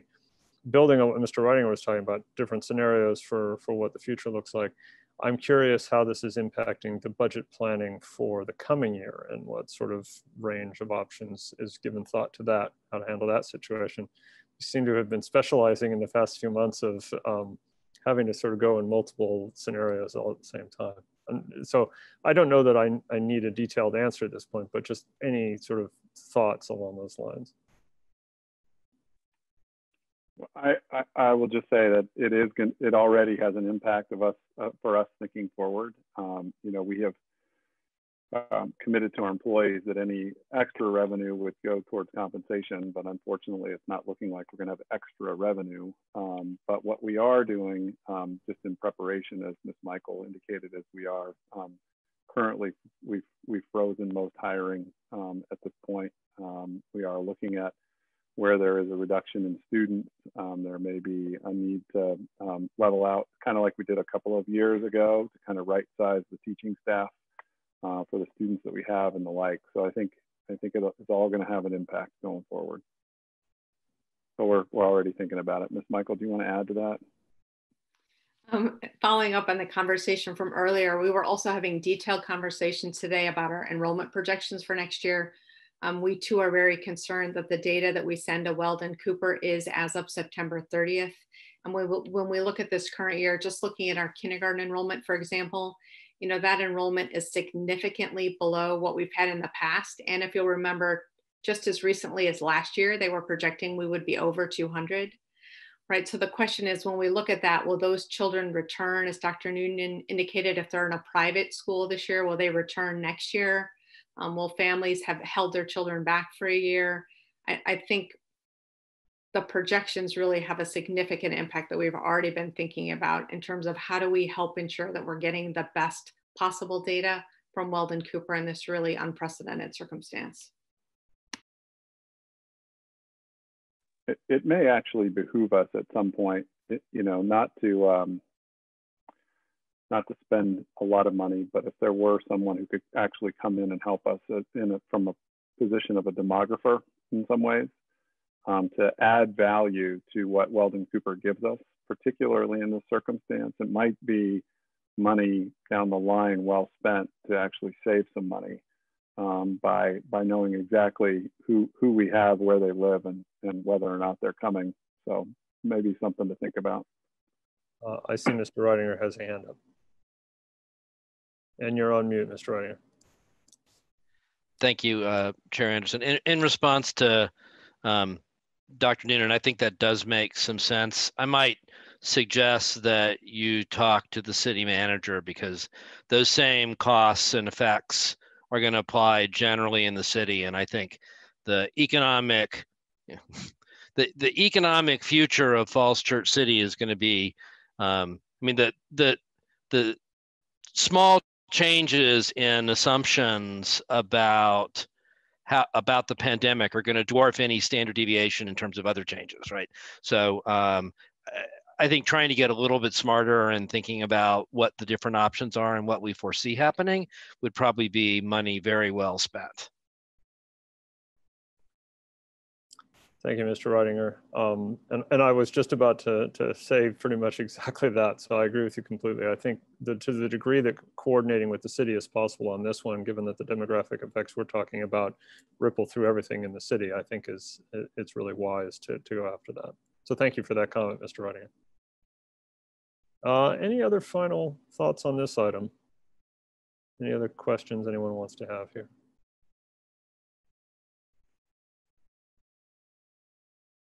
All right, not seeing any. Again, thank you, Ms. Michael, and thank you to your whole team for the great effort that went into this report and all of the good information contained in it. And we'll look forward to further conversation on the 8th.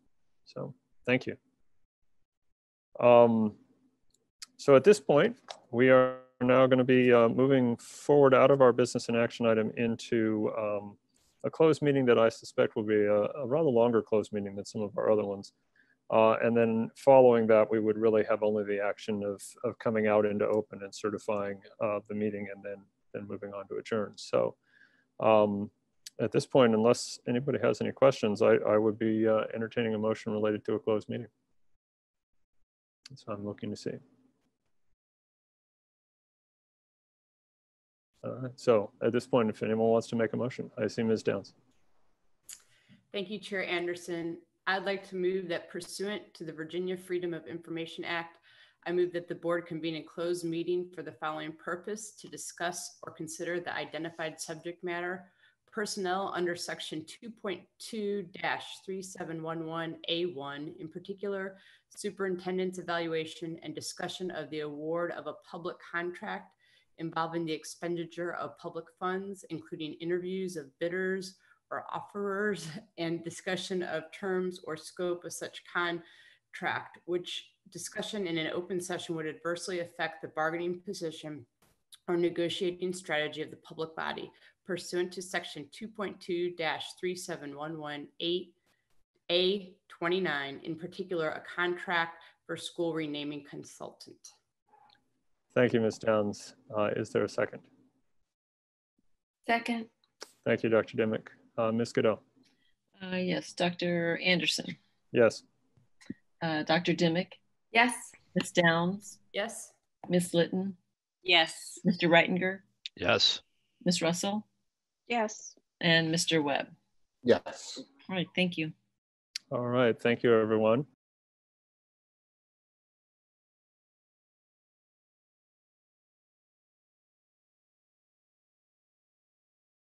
All right. Thanks, everybody, for our closed session. I would seek a motion reconvening us in open. Mr. Chair, I move that we reconvene in open. Thank you, Mr. Webb. Is there a second? Second. Thank you, Dr. Dimick. Dr. Noonan, will you call the roll on that one? I will. Mr. Anderson. Yes. Ms. Russell. Yes. Ms. Dimick. Yes. Ms. Downs. Yes. Mr. Reitinger. Yes. Ms. Linton. Yes. Mr. Webb. Yes. Thank you. All right, thanks. We have reconvened to open session, and now I would seek a motion certifying the closed meeting. Dr. Dimick.